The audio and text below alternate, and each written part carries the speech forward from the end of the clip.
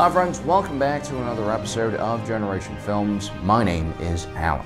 Almost a year ago, we started an epic Best Space Navy video series. We looked at a variety of different factions and talked about each Navy's 10 flaws and 10 advantages. At the end of each one of those videos, we asked you guys to rate each faction. And now, a year later, we have thousands and thousands of votes. And at the end of this video, we'll tally up all those votes and once and for all determine which Space Navy is superior. Enjoy the video.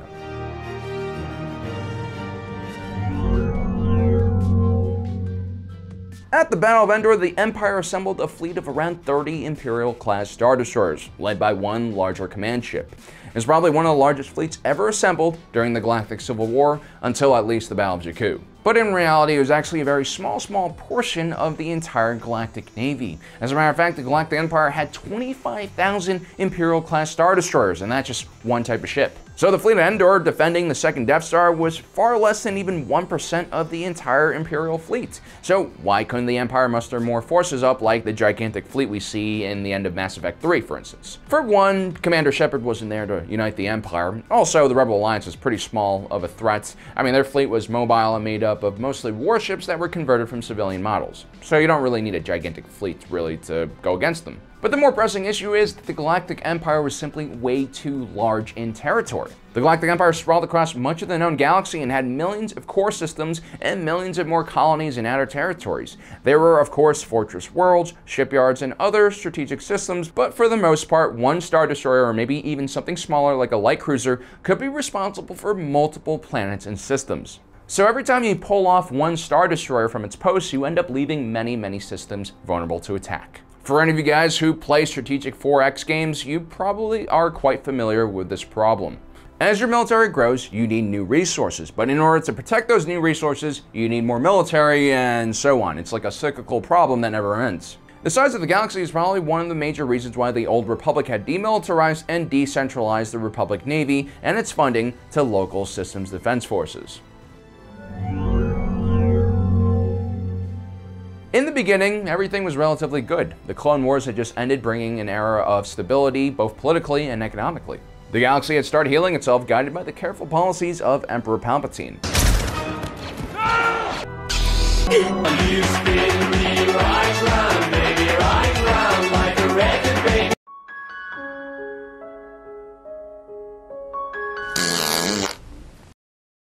The military-industrial complex and several strategic resources were nationalized by the Empire, and the clone army was disbanded in favor for civilian soldiers. This lowered unemployment and created stability. But then we'll have Tarkin entered the picture. Hailing from a rough Outer Rim world, Tarkin had a relatively paranoid and dangerous mindset that was completely out of touch with how the rest of the galaxy worked. This was a man who viewed polite society and all the regimenting and regulation as a fragile piece that only worked in periods of economic prosperity. He believed in the worst parts of human nature and thought that true order and discipline could only be reinforced with ample punishment.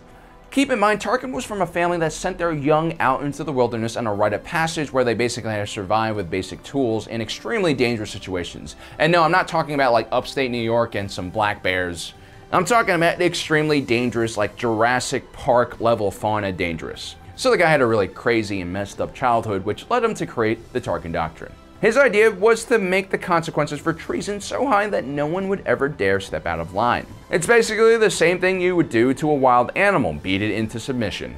The problem was the citizens of the Empire were not rabid animals that could be beat into submission. The Imperial-class Star Destroyer and Death Star were important parts of the Tarkin Doctrine. The ISD was an incredible ship covered in a ridiculous amount of firepower, but quite flawed and expensive to maintain. The Death Star was another brainchild of Tarkin, or at least that's what he says. This was an exorbitantly expensive and inefficient use of galactic resources. He would go on to use the Death Star in a totally uncalled for attack on Alderaan. This would increase recruitment for the rebels and also lead to allowing defection from the Galactic Navy to the Rebel Alliance. Without the Tarkin Doctrine, the rebellion would have never had the fuel it needed to continue growing. It's probably a lesson that we can apply to a lot of the things going on in our own world. I mean, take a look at Antifa. They can't really survive without white supremacists, and white supremacists can't really survive without Antifa. They almost need each other in a really messed up way. There's like this hatred, but there's also this sexual frustration You know, they need to do whatever that is. What is that? So anyway, a lot of the vehicles in the Imperial Navy were designed for form over function. The ISD with its 1.6 kilometer length was probably unnecessary for most types of situations it encountered. At the time, most of the Empire's problems came from pirates or smugglers, something that a small frigate or even a corvette could handle. With their tight grip on the shipbuilding industry, it was relatively difficult for non-Imperial Navy organizations to get their hands on anything larger than a civilian freighter. So instead of building 25,000 Imperial-class Star Destroyers, the Navy could have built an even larger number of lighter cruisers and other small vessels. This would have given the Empire the ability to protect more worlds and at the same time fueled larger fleets with capital ships like ISDs without worrying about any gaps in their local defenses. The ISD and a lot of the larger command ships in the Imperial Navy all had gigantic towers on which the bridge was placed on. It gave the command deck a romantic and inspiring view, but ultimately proved to be a structural weakness in these larger ships. A much more functional approach would have been placing the bridge inside the ship and using cameras and sensors to navigate. The Imperial Navy favored giant turbo laser batteries for most of their ships' offensive power. This fits in with the Tarkin Doctrine's emphasis on entering the enemy and impregnating them with gigantic sticky loads of plasma and fear. Turbo lasers had a massive amount of energy behind them and were cheaper compared to other projectile weapon emplacements. But the problem with these weapons was they were line of sight. So in larger fleet battles, sometimes the lasers could be obstructed. Turbo lasers also lost power the further they traveled. They're also quite easy to dodge given ample time and distance. This meant the majority of capital ship battles in Star Wars happened at ranges where basically no one wins, because everyone dies. The Separatist Alliance during the Clone Wars had used guided missiles and torpedoes to great effect. It was probably a more civilized time and it gave their ships flexible firepower that could be fired without exposing the crew to any immediate danger. But the Empire, with their obsession of penetrating the enemy with long cylindrical turbo lasers, were at a great disadvantage because they decided to go old school, which would make it harder for them to fight longer range modern navies. Although most Star Destroyers were heavily armed when compared to other ships in their class, they also usually lacked a robust point defense system. Some of this was due to the arrogance of Imperial leaders. During the attack on the first Death Star, Wilf Tarkin doubted that a few small snub fighters could do any serious damage to the huge space station. Of course, he was wrong, as were many Imperial officers who decided to test their ship's defenses against the rebellion's motley assortment of fighters. No matter how large an Imperial-class Star Destroyer was, a proton torpedo was still a proton torpedo, even if it was fired from a small snub fighters, and proton torpedoes will ruin your day. In most other franchises and in real-life blue water navies here on Earth, larger battleships and carriers that are vulnerable against single-pilot craft are usually protected by smaller picket ships ranging anywhere from destroyers to gunboats. While in the Star Wars galaxy we do occasionally see escort fleets, the majority of Imperial-class Star Destroyers deployed seem to lack any escorts at all. While a Star Destroyer might have problems defending itself from a slash-and-run attack from a squadron of A-Wings, a light cruiser or corvette armed with some guided munitions will make those rebel pilots think twice about making that attack run.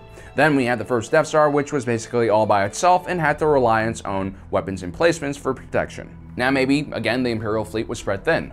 But guys, if you can't afford to protect one of the most expensive space stations ever built with some escort ships, maybe you have no business building that station in the first place.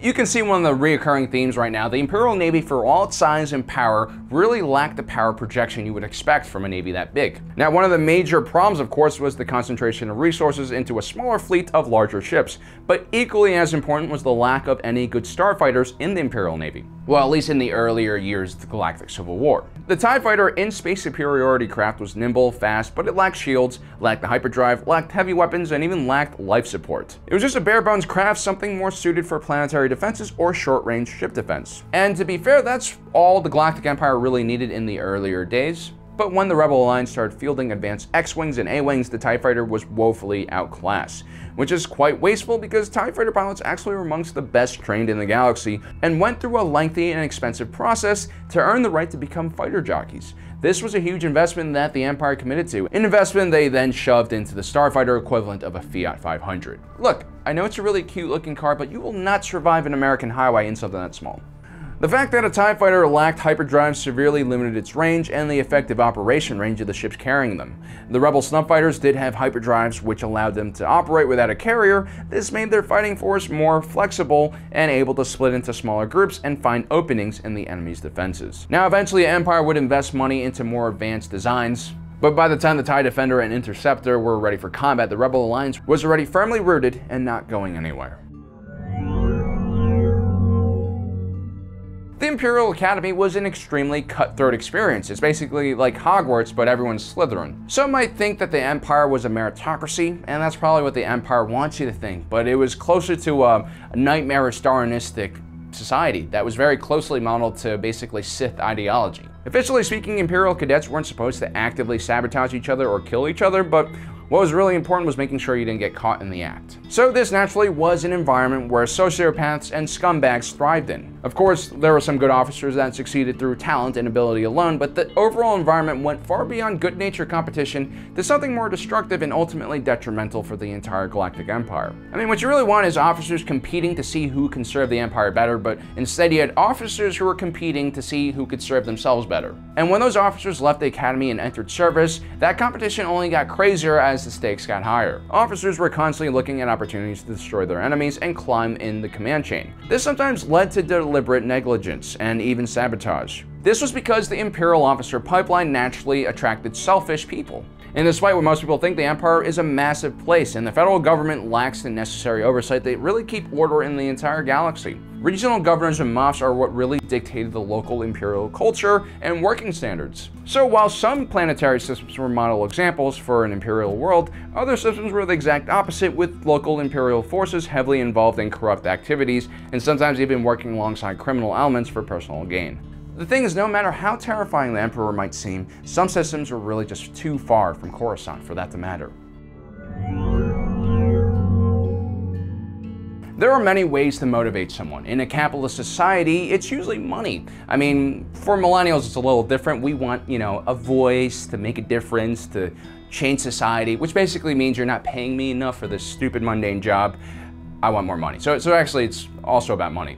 You could also lead through love, be such a magnetic personality that people will be willing to literally move mountains for you. Or in the case of Warhammer 40k, kill the mountain for the Emperor because Warhammer 40k. Then there's the third way, which is motivating by fear. In Darth Vader's case, that fear usually led to death. There's really no problem with trying to discipline your men. But if you make the consequences for failure too high, and also the parameters for what failure is way too ambiguous, well, you might just impede the decision-making skills of those under your command. Instead of trying to take the initiative, maybe being a little bit creative when problem solving, the only thing they're thinking about now is how to avoid dying. Darth Vader was known for carrying out dramatic executions of underlings even while in the middle of an operation. This also usually led to confusion and gaps in the command chain. In general, it was not effective and really lowered morale.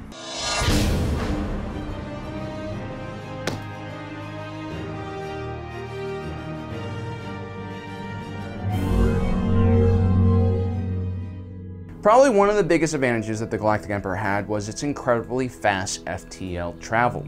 Using a device known as a hyperdrive, ships are able to enter an alternate dimension known as hyperspace and travel across ridiculously long distances in an extremely short time. Hello there. The Star Wars galaxy is about the same size as the Milky Way galaxy, and based on what we've seen in the movies, it takes about 2 or 3 weeks to cross the entire distance, depending on which hyperspace lanes you are using. In comparison, Star Trek Voyager estimated that it would take 70 years to cross the Milky Way galaxy. So it doesn't really matter how advanced your ship's weapons and armor is if you arrive to the battle years after it's over. Fast hyperdrives allow the Galactic Empire to be extremely mobile and respond rapidly to threats across its systems with relative ease. Although it's not talked about much, the Star Wars galaxy also has extremely advanced anti-gravity technology. The Empire's mastery of anti-gravity allows it to construct gigantic repulsors, which then allow for gigantic ships like the Imperial-class Star Destroyer to fly in atmosphere, which is a pretty incredible feat. But one of the most interesting gravity technologies that the Empire does have is the gravity well projector. These devices basically created a gravitational footprint that would pull nearby ships out of hyperspace and then prevent nearby ships from going into hyperspace. This is because every starship has a safety feature that pulls ships into real space when they detect a gravity well. This prevents a starship flying in hyperspace from crashing into a planetary body, a star, or maybe a fleet of enemy ships. Hyperspace is technically another dimension, but everything in the real world has its own counterpart in the hyperspace world as well. Used strategically by Imperial officers like Thrawn and the Interdictor could dictate when and where a battle was fought. It was also useful in ensnaring more mobile forces into a trap. Instead of pouring ridiculous amounts of resources into the Death Star, the Empire probably could have refitted a significant portion of its cruisers and Star Destroyers with this technology, making it incredibly difficult for the Rebel Alliance to continue escaping the Empire. This technology was so good it could have single-handedly ended the entire galactic civil war before it even really started. The Empire also has tractor beams on their ships, which in the hands of a creative captain can create some very interesting problems for the enemy. Tractor beams were basically focused gravitational energy beams that locked onto an object and reeled it in. Another interesting piece of technology that spawns out of the Empire's grasp of anti-gravity technology was the inertial compensator. This was another device that controlled how gravity worked on a ship. It created a bubble around the ship, decreasing drastically the G's on a pilot and the structure of the ship. This allowed Star Wars fighter pilots to survive maneuvers that would otherwise crush their bodies into a bloody sack. This inertial compensator, along with repulsors, allowed unwieldy craft like TIE fighters and X-Wings to be able to fly in a variety of different atmospheres, despite the fact that these ships have the aerodynamic profiles of a flying brick. More old school or perhaps daredevil pilots like Han Solo routinely dialed the inertial compensator down a few points so that they could have a better feel for how the ship is performing. This type of technology also allowed Star Wars ships to have gravity inside without any kind of rotating structure. While some of the space forces that we'll be talking about rely on kinetic energy weapons and also explosives, the majority of the Galactic Empire's firepower comes in the form of highly heated particle bolts fired out of turbo lasers. These were incredibly powerful thermal projectiles that could melt through multiple layers of bulkhead, and because they were powered by some kind of gas or fuel, each ship could carry a relatively large amount of ammunition. Now, in our last video, we talked about some of the drawbacks with the turbo laser. It's basically just a line of sight weapon, it's unguided, and over long distances, it usually lost power. But at close range, very few navies had ships that could go toe-to-toe with an Imperial-class Star Destroyer in a broadside exchange. And in general, it's harder to shield and armor your ship from thermal energy weapons when compared to kinetic energy weapons. Another important weapon in the Imperial arsenal was the ion cannon, or ion torpedo. These weapons spewed out high-speed ionized particles that wreaked havoc on enemy electrical systems and computer systems. An ion weapon could also take down a ship's shields and then disable their engines, life support, and weapons, leaving them virtually defenseless. While the Empire's enemies have routinely used ion weapons themselves against the Imperial fleet, the Galactic Empire also incorporated these weapons into their ships. Because ion weapons cause damage at the molecular level through its high-speed particles, it was almost impossible to properly shield equipment from it. Ion weapons also allowed the Galactic Empire to take out enemy forces with relatively low collateral damage. Now, despite what we see in the films, the Galactic Empire actually had some of the best pilots and officers in the entire galaxy. After the Clone Wars ended and the Jedi Order was wiped out, the Empire went through a process where it completely replaced its clone troopers with citizen soldiers. Imperial academies popped up across the galaxy and many different manufacturing industries and resources were nationalized. The government essentially created billions and billions of jobs overnight by increasing the size of the government and military. Eventually, local school systems were completely replaced by a galactic-wide system that eventually served as a pipeline for training Imperial pilots and officers. That meant that anyone with any talent or skill usually ended up in the Imperial Navy. For most people, especially outside the core regions of the galaxy, the best job they could wish for would be to be an officer in the Imperial Navy. While the overly competitive nature of these academies and officer corps sometimes led to destructive behavior, corruption, and infighting, it also produced some extremely deadly and capable officers. Most larger starships in the Galactic Empire Navy had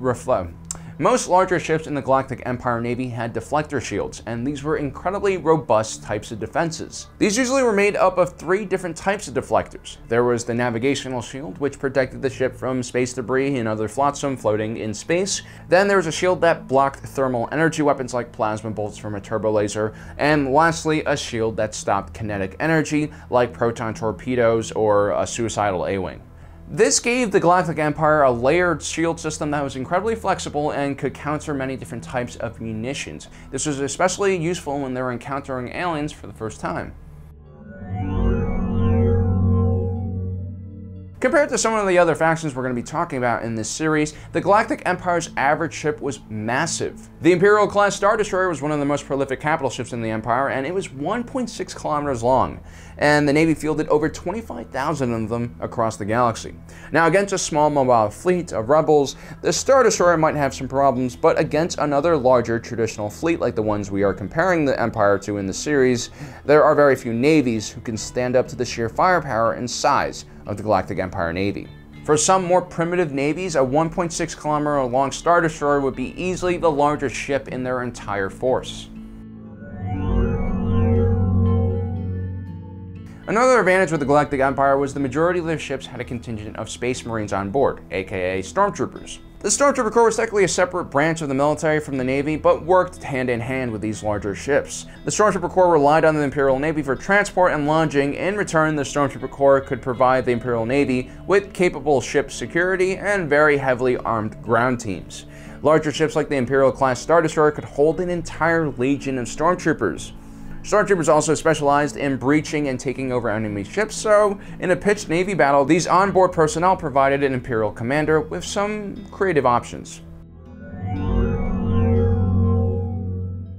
As an outsider, if you looked at the Galactic Empire, you'd realize that this was an organization that was ready for total war. By nationalizing so many different industries and resources, the Galactic Empire was able to lower production costs by huge amounts.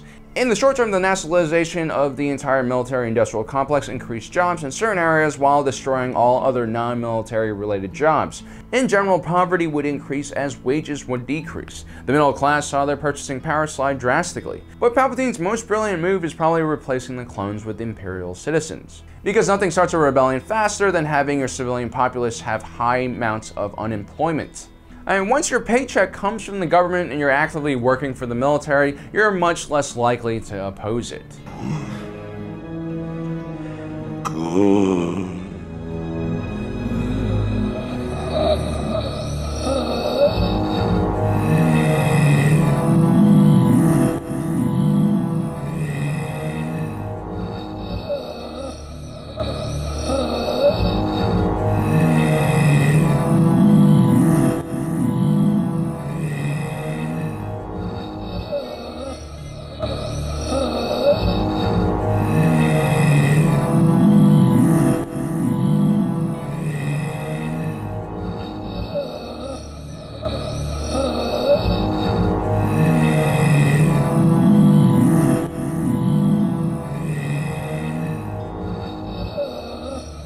The military-first policy of the Galactic Empire probably destroyed many social institutions and generally made life worse for everyone in the galaxy, but it also made the Empire an incredibly formidable fighting force. As long as the Empire is fighting some existential threat, you can expect the Imperial Navy to put up a crazy fight against the enemies.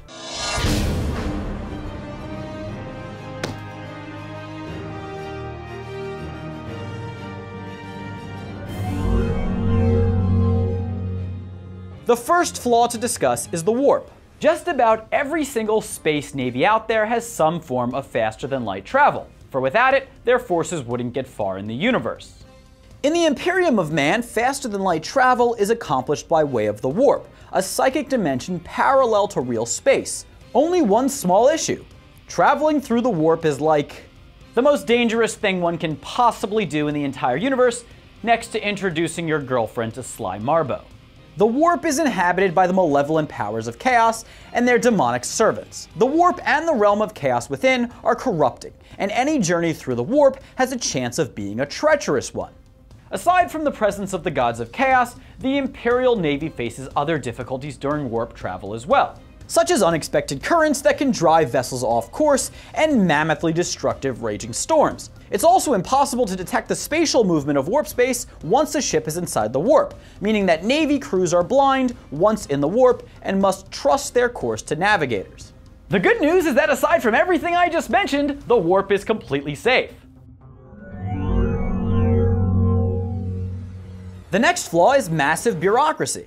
The Imperium of Man at large is presided over by an infinitely complex, convoluted bureaucratic structure that no one can truly quite understand. It is 40K after all. In the case of the Imperial Navy, let's first note that the entire vast Imperium is divided into 5 fleet zones known as segmentae majoris. Every starship of the Navy is then assigned to one of these segmentae, and falls under the command of a Lord High Admiral whose job it is to command the Imperial Navy assets of that segmentum.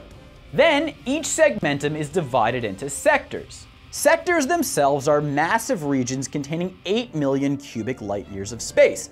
Then, sectors contain multiple subsectors, which are collections of star systems that can be up to 20 light years in radius.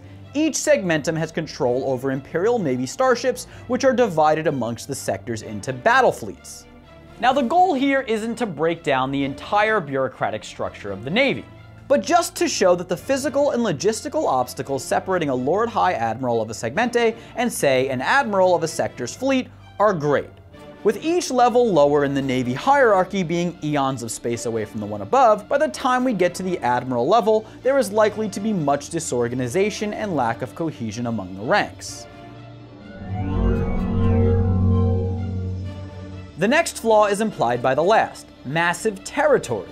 The Imperial Navy is responsible for their fleets of starships throughout the territories of mankind. This, in effect, means that they play a huge role in maintaining order throughout the Imperium of Man and must provide logistical support for the Imperial Guard across and even beyond its borders. Perhaps no force in space combat history has been presented with a mission of greater scope.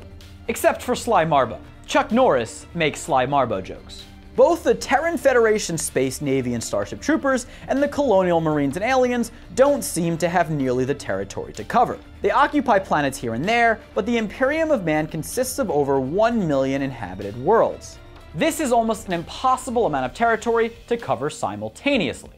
The Navy must oversee logistics and combat over the entire Imperium, and is likely to be constantly spread thin and forced to pick and choose where to offer its strongest support.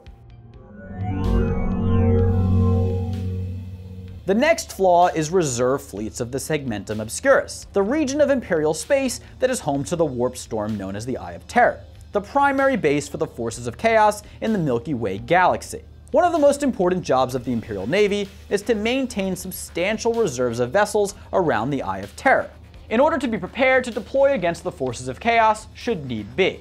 Interestingly enough, while the Imperial Guard never seems to be short on numbers, the Obscura battle fleet does not possess the manpower to maintain the number of reserve crews necessary to patrol the Eye of Terror. It is said that entire shipyards are filled with what are now antiquated vessels that were built for deployment in Segmentum Obscura. Should the need for a surge around the Eye of Terror arise, these older, inactive ships will be commissioned into service and often crewed with green recruits or ratings from destroyed ships. These servicemen are unlikely to have experience with their new vessel, and yet they are tasked with patrolling one of the most dangerous areas in the Imperium of Man. Again, this only happens in desperate situations, but the 40K universe is a perpetually desperate situation. Reserve fleets are prone to mass panics and mutiny, a vulnerability that Chaos War fleets can easily exploit. All in all, though not often discussed, the fact that the Imperial Navy is not quite fully capable of responding to warp havoc is one of the Imperium of Man's most significant flaws.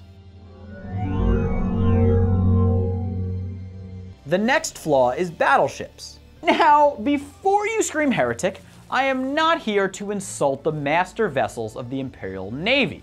They are quite impressive. But if one aspect of the IN's fleet could be labeled inefficient, it would be their battleships. Okay, I'm here to insult them. Battleships are massive spacecraft. I mean, we are talking between 6 and 8 kilometers long and can carry tens to hundreds of thousands of soldiers. They are well armed and armored, limitlessly powerful machines, and usually take on the role of flagship for an Imperial Lord Admiral. But the battleships have their issues. For one, with size comes a reduction in speed and maneuverability, and indeed, battleships like the Emperor-class battleship are slow and cumbersome. And battleships are also expensive to build and maintain, meaning they require cautious handling and care. Unfortunately, this means that battleships are usually only deployed as part of larger fleet formations and in the most important battles, and don't have much versatility in terms of use. It's great that battleships are unstoppable forces of man's creation, But if they drain the resources of the Imperium, more efficient alternatives need to be considered for the long-term benefit of mankind. The next flaw is rank and file. The Imperial Navy has very proficient officers. But below them, the Imperial Navy isn't really made up of highly skilled and specialized recruits. The basic enlisted crewmen aboard warships are called ratings. Ratings carry out menial tasks like hauling weapons, cleaning, and maintenance, and even fight when necessary. Ratings are volunteers as the pay is good enough and the Navy allows them to escape their desperate worlds. So it's not like they were dragged into the Navy, but they aren't very impressive either. Armsmen transport and maintain weapons on a ship and protect the crew when called to do so.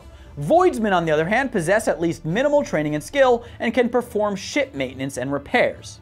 But neither of these groups consist of irreplaceable soldiers who add significant value to a naval crew. The Imperial Guard is defined by its specialist soldiers and elite units, where the Navy is defined by its elite ships, which is the most important thing for a Navy to have, but it's sorely lacking in terms of the individual crewmen. This brings us to our next flaw, which is indentured servants. Indentured servants, or slave workers, fall below the ratings in terms of rank. They are taken from slums and penal colonies to do hard labor aboard naval vessels. They are dragged to the Navy. These poor souls often die as a result of malnutrition, accidents, and disciplinary actions. Basically, they exist to die for the fun of everyone else, and can do little to improve their station in life. Though I have heard The Rock is going to star in a movie called Warp Ninjas about an indentured servant from a hive world who rises to become a Lord High Admiral. But I digress. Manpower is good, but the kinds of conditions that the lower ranks of the Imperial Navy face aboard vessels is not conducive to producing strong, loyal, and skilled soldiers. And perhaps on the contrary, puts any given naval ship at high risk of mutiny. The next flaw to discuss is space hulks. Space hulks are formed from the wreckage of abandoned starships and debris that have been fused together by the forces of the warp, and often are so large that they have their own atmosphere and gravity. Kind of like my first girlfriend, except space hulks don't have beards. The Imperial Navy often loses ships, and when they do, what remains is at risk of becoming part of a space hulk. And space hulks pose a threat to the Imperium of Man, where they exit the warp back into real space. The forces of chaos and even Xenos often inhabit these hulks, and have to be destroyed by the Imperial Navy. And because no hulk is the same as another, it's hard for the Navy to model them for assault planning purposes. Hulks present a uniquely challenging threat to the Imperial Navy. The next flaw is a lack of intelligence capabilities. The Imperial Navy does have a branch that handles intelligence, but it's not quite clear how much they're able to accomplish. Though little is known about them, it is thought that they at least control a militarized spy network. During the Sabbat Worlds Crusade, Navy intelligence operatives discovered a plot being carried out by Lord High Militant General Hector Draver to advance his career using malicious methods that would allow him to usurp the position of War Master from Marshal Makarov. The naval intelligence operatives were able to act in time to deal with the issue. That said, this event only represents intelligence gathering concerning human dealings. Due to the scope of territory in the Imperium of Man and the amount of different species and threats they deal with, it's likely that naval intelligence doesn't provide the Navy with much of an advantage, and even if they had the manpower and resources to spy on their enemies effectively, they would still need time to communicate their findings back through the naval hierarchy anyway, sans an astropath at the ready. And of course, spying on enemy Xenos requires alien language skills as well, and the last time I checked, Rosetta Stone's website did not feature a Dark Tongue course, though they do offer something called Dari, which I think is an orc language. The last flaw is a lack of uniformity. The Imperial Navy's battle fleets share little in common with each other. Even fleets within the same segmentum can vary significantly from sector to sector. These fleets have been separate from one another and evolving on their own for millennia according to their own needs. A battle fleet in Segmentum Solar could look very different from a battle fleet in Segmentum Tempestus. Both fleets will have been shaped by different environments, enemies, battles, and peoples. This means that it's very hard for Lord High Admirals to understand the units they have command over or know how to best use their forces. Battlefleet Cadia, for instance, faces constant war thanks to the unrest surrounding the Cadian Gate, and thus is a very active fleet, likely to have a much higher number of inexperienced ratings due to the constant losses they experience, and also are probably more prepared for conflict than other fleets as well.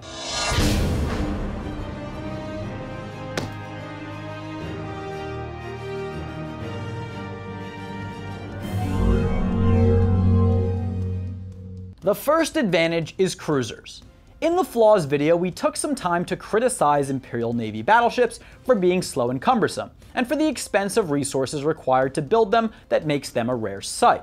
Cruisers make up for the shortcomings of the battleship, at least in terms of capabilities. Cruisers, a mainstay in the Imperial Navy fleet, are not as powerful as battleships, but are much faster and still extremely offensively capable. They are more agile than a battleship, but more powerful than an escort, boasting the firepower, speed, and maneuverability for a variety of different missions, from patrols to raids to all-out war. Whoa!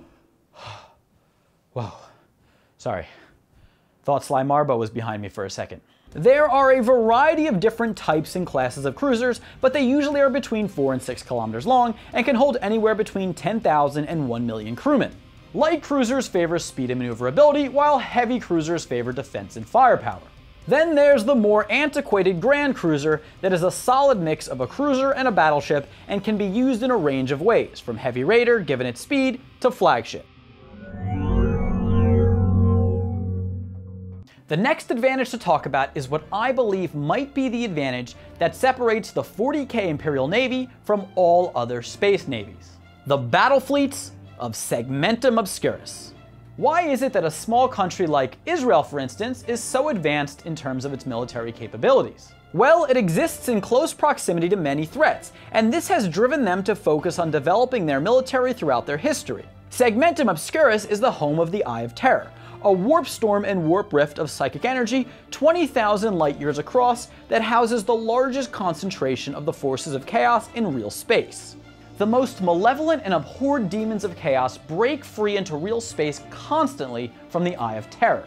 The Bastion fleets, Cadia, Agrippina, Scarus, and Corona, and even to a degree Battlefleet Gothic, exist in a perpetual state of warfare.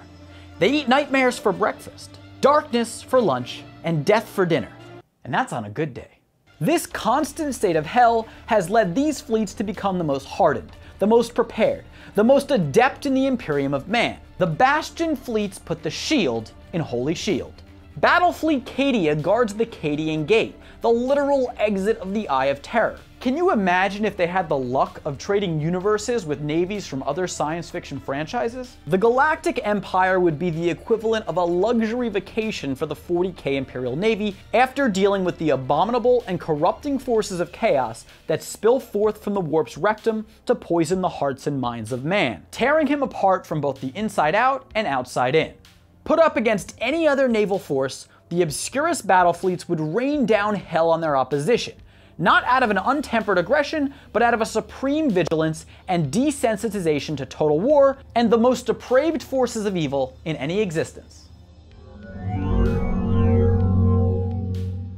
The next advantage to discuss is one we've mentioned before: Forge Worlds. Forge Worlds are entire planets dedicated to the manufacture of machines, weapons, and other technology. Yes, it takes an unreasonable amount of time and resources to construct ships in the 40K universe, and yet they have an abundance of them.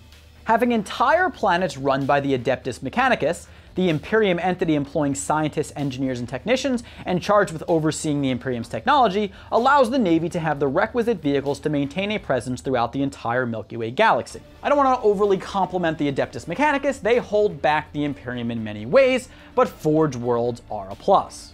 Forge Worlds are the explanation for how the Imperium is able to have an extraordinary amount of just about everything, including massive ships which are typically constructed in large shipyards orbiting the Forge Worlds. The next advantage is the Fury Interceptor. The Fury, an attack craft used for void combat, is the most common starfighter in the Imperial Navy's employ. Housed by the thousands on cruisers, battleships, and other carriers, the Fury Interceptor is a very versatile ship, and can be used as a fighter, as an interceptor that shoots down enemy torpedoes and bombers, as a scout and reconnaissance ship, or as an escort for the Imperial Navy's Starhawk bombers during their own assaults. Furies can even attack planetary targets within an atmosphere.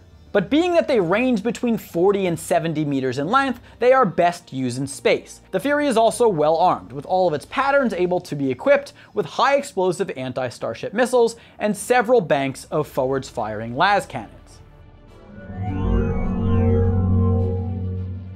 Naturally, our next advantage is atmospheric aircraft. After the Horus Heresy, the Imperial Navy was broken up into the Imperial Guard and Imperial Navy.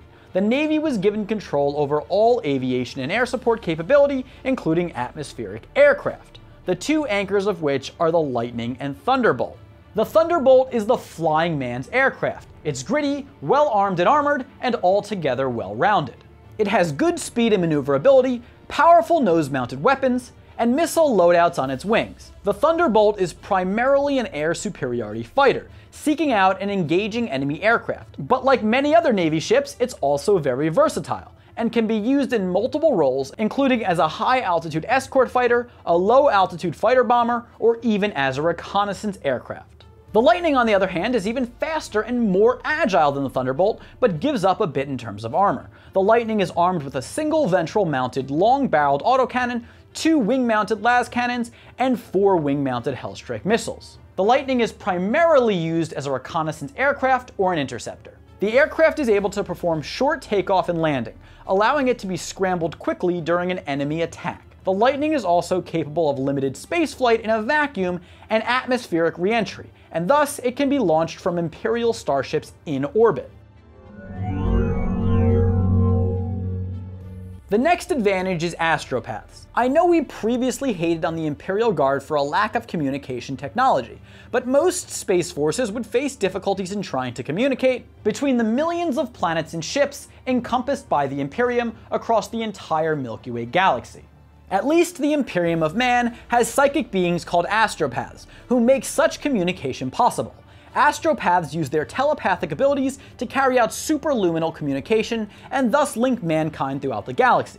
After being honorably selected/kidnapped into the Imperium's employ, they are then dutifully trained/tortured in order to better resist the forces of chaos in a process called soul binding. This allows the astropaths to enter their minds into the warp and transmit communications throughout the galaxy in an instant without being corrupted by the evil forces of immaterial. In terms of the Imperial Navy, warships often have a chief astropath along with an astropathic choir on board who are responsible for maintaining adequate long-range communications. That said, they can do more than just long-range communication. They have many other advantages they add to a naval crew as well, such as the ability to control the minds of gunners on enemy ships, or the ability to dull their own crew's primal instincts to make them fearless, earning astropaths the nickname Vodka of the Skies.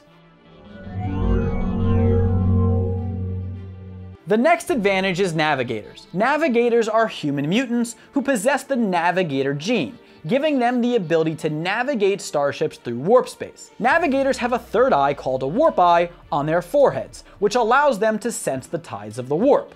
As we discussed in the flaws video, naval crews can't detect the spatial movement of warp space once their ship is inside the warp. Thus, without navigators, warp travel would be nearly impossible, and the Imperium would likely fall. Navigators can also live up to 400 Terran years, and as they age, their abilities increase in power. Now, navigators aren't only an advantage because of the warp. All space navies have to deal with some form of warp space or black holes, and navigators could most likely direct ships through any such entity and more. They are basically the 40K version of the smartphone. The next advantage is offensive weapon systems. Imperial Navy starships are very well armed and feature a variety of extraordinarily powerful weapons. First, there's the Disruption macro cannon, which fires a shell of highly charged ionized deuterium atoms which overload and shut down power transfer systems throughout target ships, allowing users to capture enemies alive and ships intact. Then there are lances, which are powerfully directed energy weapons, or basically giant las guns that can destroy even the most well-armed ships. The Navy also employs torpedoes, which are gigantic self-propelled ship-to-ship missiles with enormous destructive power.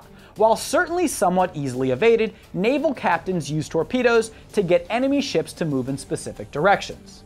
Lastly, we have nova cannons. limitlessly powerful weapons mounted below the front of Navy cruisers and battleships.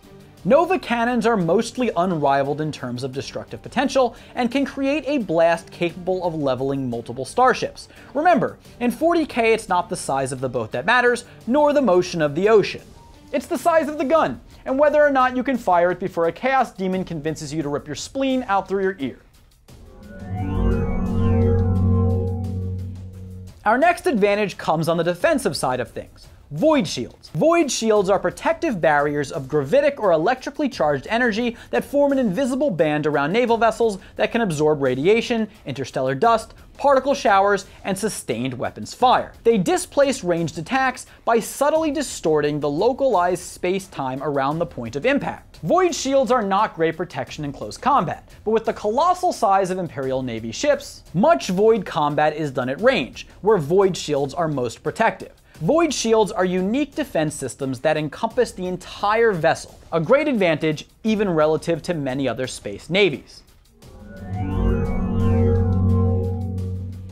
Our final advantage is universal reverence. It may be true that it is nearly impossible for the Imperial Navy to keep track of all the Imperium's territory, and for its leaders to know the peoples and planets of any part of their jurisdiction well enough to dictate intelligent orders down to the lower ranks. But what they can almost always rely on when dealing in different parts of the galaxy is the dedicated support of the rest of mankind.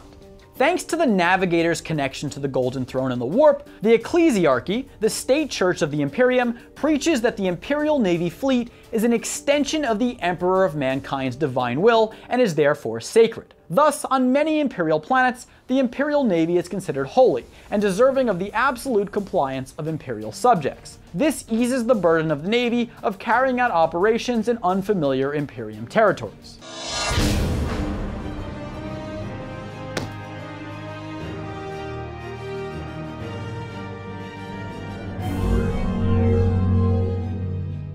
The Separatist Alliance, or Confederacy of Independent Systems, finds its roots in a loose coalition of trade and commerce guilds, mainly focused in the outer rims of the galaxy.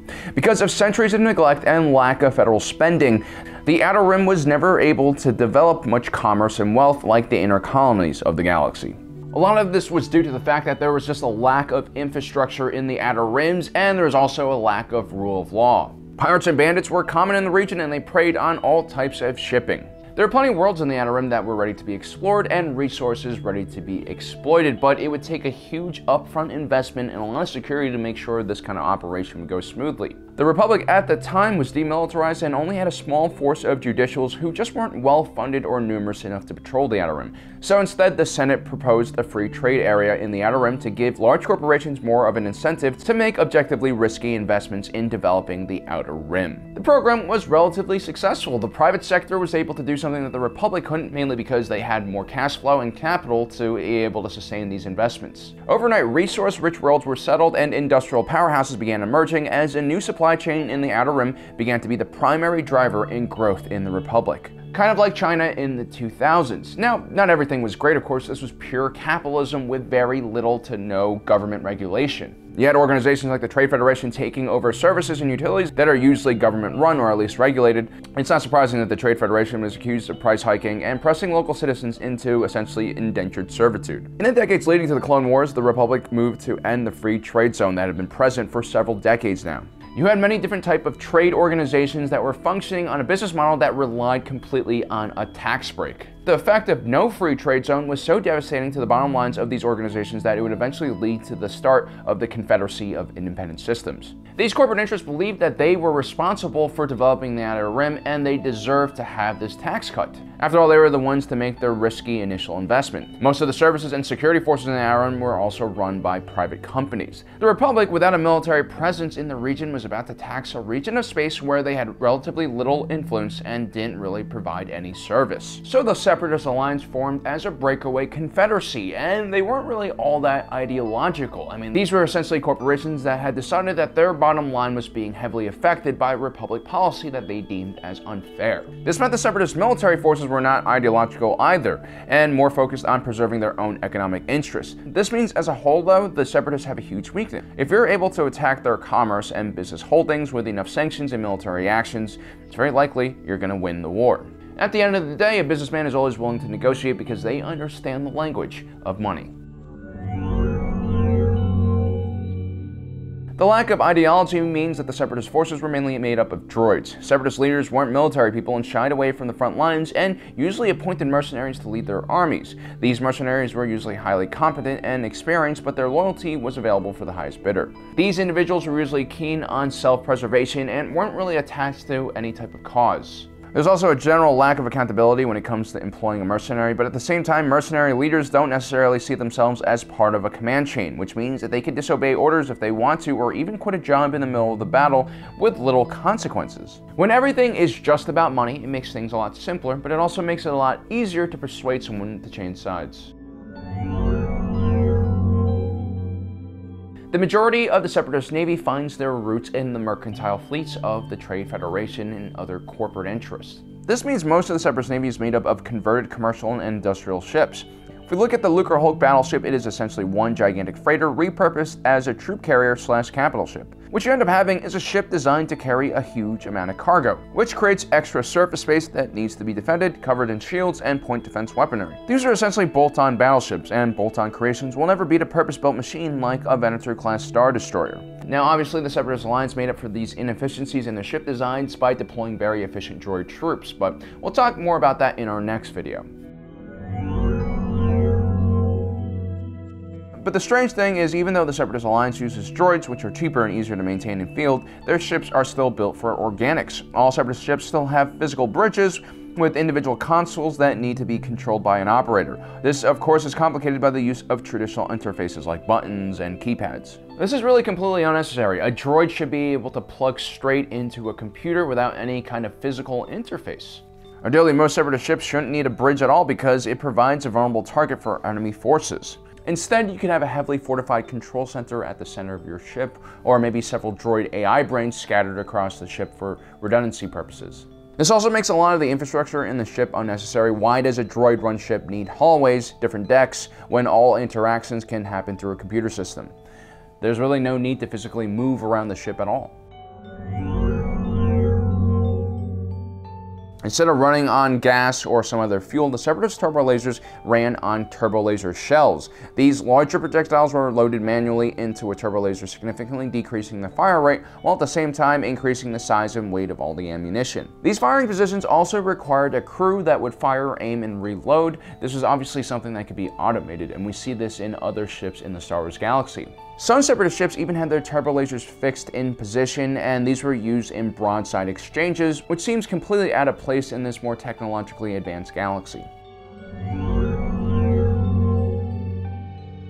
Separatist fighters are mainly known for their speed, maneuverability, and low cost, and they're primarily used for defensive purposes simply because they lack any real range. For instance, the Vulture droids use a solid fuel slug, not all that different from the ones used in rocket boosters for the space shuttle program. And while these solid fuel slugs were quite potent and powerful, they only lasted for 35 minutes, which meant that the operational range for a Vulture droid fighter was comically low, especially for something that was flying in the vastness of space. This is why the Vulture droid was limited to just a defensive purpose. It was said during the Clone Wars, veteran clone pilots were able to predict the movement of AI droid fighters. This was due to the limited AI on these ships. While efficient and more than capable of overwhelming an enemy, the droid fighters were quite predictable and would fall into specific attack patterns and routines. For the most part, Starfighter doctrine in the Separatist Alliance was all about quantity over quality. This limited their ability as a fighting force and also limited their options during a battle. The majority of Separatist ships functioned with what most organic fleets would call a skeleton crew. Ships like the Munificent-class frigate barely had any bulkhead or armor at all, simply because there was nothing to protect on board. This also naturally meant that Separatist ships had very little security, which is why the Jedi were able to time and time again infiltrate Separatist capital ships and encountered very little opposition. Most navies would have an onboard security detail, but most Separatist ships just had deactivated battle droids that weren't necessarily in use. Simply put, the Separatist Alliance was very weak against Space Marines. Aside from heroes like General Grievous or Admiral Trench, the majority of Separatist forces were led by commander droids, who were pretty incompetent, and like the AI brains of the droid fighters, relatively easy to exploit and predict. It's like playing a video game. Even with the AI on its highest difficulty level, you'll begin to see patterns over time and begin to exploit its flaws. Once the commander droids are taken out, all you have left are lower level droids with very little strategic programming or tactical knowledge. Although they are relatively efficient at running their individual operations, they lack the creativity and spark to outmaneuver enemy forces. And the reason behind this is that the Separatist Alliance has purposely capped the processing power of the individual battle droid.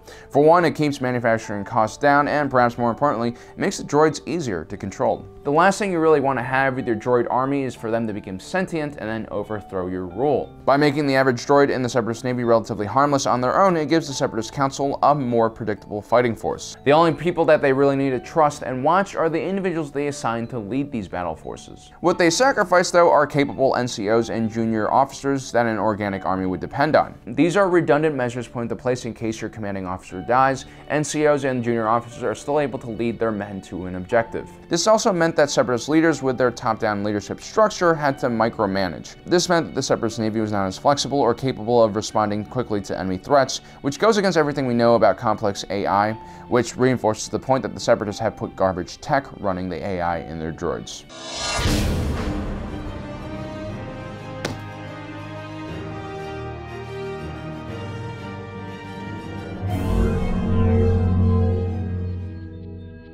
In our last episode, we talked about how short the range of the average droid ship was, which essentially relegates them to a defensive role. Besides this short range, these droid fighters were arguably much better than the ones that the clones fielded. For one, it took the GAR 10 years to grow and train a clone pilot. It took the Separatist Alliance Navy probably an hour to produce a Vulture droid. And even though one clone-piloted starfighter can defeat a single Vulture droid in battle, that clone pilot will definitely lose against 10 Vulture droids. A droid starfighter core was simply cheaper to maintain and easier and quicker to produce. Droid ships were also generally smaller than a piloted ship because they didn't have a cockpit, life support, additional shielding and armor around the pilot, and other safety features like inertial dampeners to limit G-forces and ejection seats. Droids therefore had better power to weight ratio and were more maneuverable. One of the most terrifying weapons in the Separatist Alliance Navy was known as the Buzz Droid. Usually fired out of some kind of canister or missile, these were clusters of droid ships that specifically were designed to latch onto enemy ships and cut through the hull, disabling crucial systems and eventually venting the entire craft into vacuum. This was an incredibly terrifying ordeal for organics in a smaller single-seat fighter. Very few ships actually had countermeasures to defend against these kind of weapons. All one could do is wait for them to cut through your hull and kill you. And because of the way they were developed and their diminutive size, it was relatively hard to see them on the battlefield, and oftentimes pilots didn't realize they had picked up a Buzz Droid until it was already doing damage to major critical systems on board. Even when the war was over, there were still many active clusters of Buzz Droids flying around the galaxy, which proved to be a huge problem for civilian shipping. These were basically space landmines that could only be defeated by Space Princess Diana. The Separatist Navy happened to be one of the few factions that heavily relied on missile technology. Missiles were relatively expensive when compared to turbo lasers and other energy weapons, but they more than made up for it in performance. See, missiles don't work on a line of sight principle. They could go around obstruction, and they could travel extremely long distances and allow a ship to attack another ship without necessarily exposing themselves to counterattack. This is especially true in the Star Wars universe, where most of the Separatist Alliance's enemies use line of sight turbo lasers. The payload on a missile was also far more powerful than a turbo laser, although countermeasures were oftentimes more effective against a missile than energy weapons. What made the Separatist Navy so dangerous was that it had line of sight weapons and also missiles. It gave them a lot of options when encountering an enemy. For a force that had a huge weakness against ionic attacks and EMP pulses, the Separatists definitely invested heavily in this technology for their own ships. The command ship Malevolence incorporated a gigantic ionic cannon that could disable an entire fleet on its own. This was an unprecedented amount of firepower for one single ship. I'd argue it's a much more useful weapon against fleets than a Death Star's main laser weapon. The Separatists also used a variety of ion bombs, ion cannons, and ion torpedoes. Combine that with everything else we've talked about, like the Buzz Droids, the missiles, and the turbo lasers, and you have an incredibly dangerous force. The Separatist Navy was first and foremost an offensive military with an immense amount of destructive power. the Imperial-class Star Destroyer could hold a legion of stormtroopers, around 9,000 men. This is a lot of people if you think about it. Not only do you have to house these individuals, you also need to feed them and give them recreation areas. During the Republic era, some clones were stored in stasis pods to save space on ships. But the B-1 battle droid, which I had as a Technic form as a kid, folds up neatly into a small shape. While in this sleep mode, they would recharge and update their software. They took up very little space, so even the smallest capital ships in the droid army could hold a ridiculous amount of troops on board. The Munificent-class frigate could hold 150,000 B-1 battle droids, while larger vessels like the Lucre Hulk battleships could hold closer to 1 million, and the Providence-class command ship could hold 1.5 million. This meant that the Separatists could move around massive amounts of troops with relative ease. And should they be really desperate in the middle of a Navy battle, they could just board an enemy ship. Doesn't matter how much more powerful and larger an Imperial-class Star Destroyer is compared to a Munificent frigate, because those 150,000 battle droids will definitely beat 9,000 stormtroopers. The Separatist Alliance had a much smaller population when compared with the Republic, and all the new worlds that joined the Separatist Alliance during the beginning of the Clone Wars were also smaller colonies. This is why the droids had been chosen in the first place. Heavy civilian casualties were just not sustainable for the Separatist Alliance. The Separatist droid army and navy, for the most part, was expendable. There was rarely any backlash over the loss of an entire fleet or army. The Separatist leaders saw them as acceptable business expenses or losses. Stop it! What should we do? You stay here. I'll be back. Oh, that's great! This emotional detachment to their troops meant that the Separatist Alliance was very cold and calculating, and also very goal-oriented during a battle. This meant that the Navy was more focused and was alright with sacrificing entire portions of the fleet if it served the mission. There are a lot of advantages of having droids crew your entire ship. As we mentioned before, it saves space. Droids are also pretty immune to normal space travel dangers like cosmic radiation, exposure to vacuum, and cold. This meant that hull breaches and other structural damage usually had less of an effect on a Separatist crew. And should you need to repair the ship, a droid could just walk out of an airlock and basically do the repairs without any kind of protective equipment or life support. Technically speaking, Separatist ships didn't even need light support at all, or gravity. This was simply put in because most Separatist ships started out life as a merchant or commerce vessel, which were usually run by a small crew of organic officers.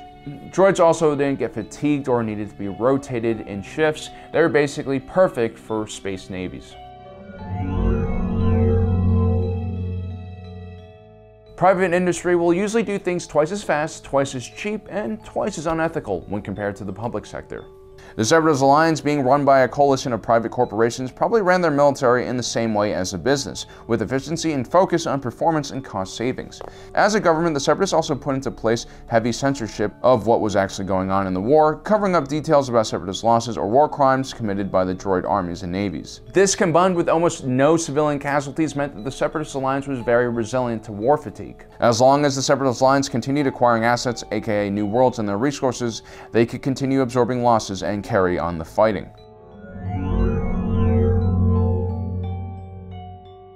Although few in numbers, the organic generals and admirals the Separatists did have definitely outclassed their Jedi counterparts when it came to strategy and tactics.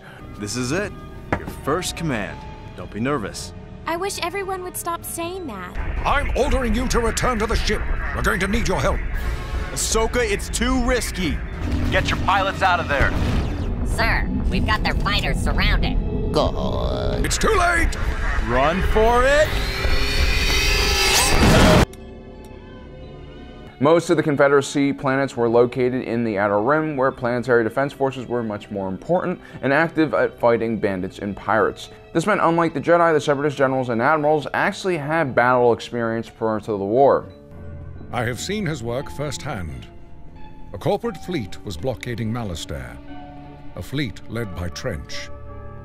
That's why I recognize the tactics. He tore our ships apart.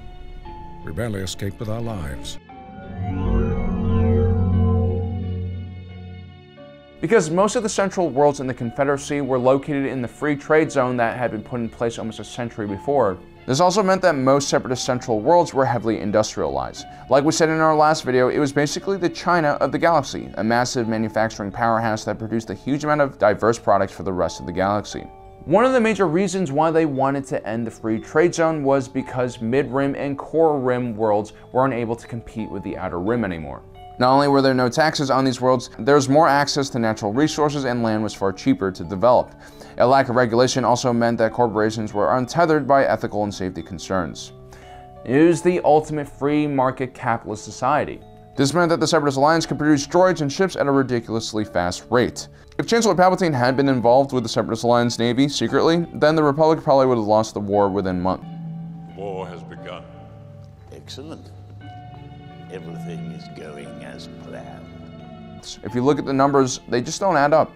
At the Battle of Geonosis, the Grand Army of the Clones had 200,000 troopers, while the Separatist Alliance had over 5 million droids.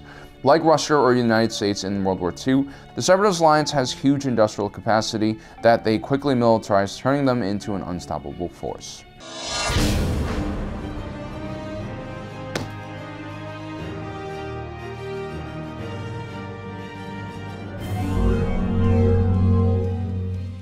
The first flaw to discuss is carriers. Carriers are heavy warships that serve as command centers for fleet commanders. Now, those of you in the know will say that carriers are very powerful ships, and that isn't untrue. They are heavily armed and protected by plasma shields. They also have the versatility of being able to operate in atmospheric conditions or deep space. Though losing importance due to the rise of the Void Ray, carriers play a central role in Protoss fleet maneuvers. The issue with carriers is offensive capability. The ships have purifier beams that are used for glassing or planet cracking. However, carriers have no other armament aside from interceptors. There seems to be no reason for the lack of lighter offensive weaponry that can be used for smaller scale combat in space. Carriers are also slow and bulky, and these weaknesses have been exploited by the Zerg. Many have speculated that the reason the carrier is still even in use at all is due to the Protoss reverence for the ship, meaning that their non-progressive society is partly to blame for this flaw. The next flaw is that the Protoss are not very unified. As collectivist as the Protoss might be, throughout their history they have had trouble keeping all of the members of their race united under a single set of beliefs and fighting together as one. Millions of years ago, a group of Protoss were led away from the rest of their Protoss kindred by an evil Xel'Naga named Amon. These Protoss are called the Tal'Darim, or the Forged, and have evolved to be a fanatical warlike sect of Protoss. There were also rogue Protoss in StarCraft prehistory who refused to submit to the Khala, the main religion of the Khalai, the most common of the Protoss kindreds. These rogues were exiled by the Khalai and became known as the Nerazim, or the Dark Templar, a group that cuts off their psionic appendages as a rejection of the collective and their literal connection to it, and has evolved over time to be much more individualistic than the Khalai. Yeah, self-amputation. You just got owned, Khalai.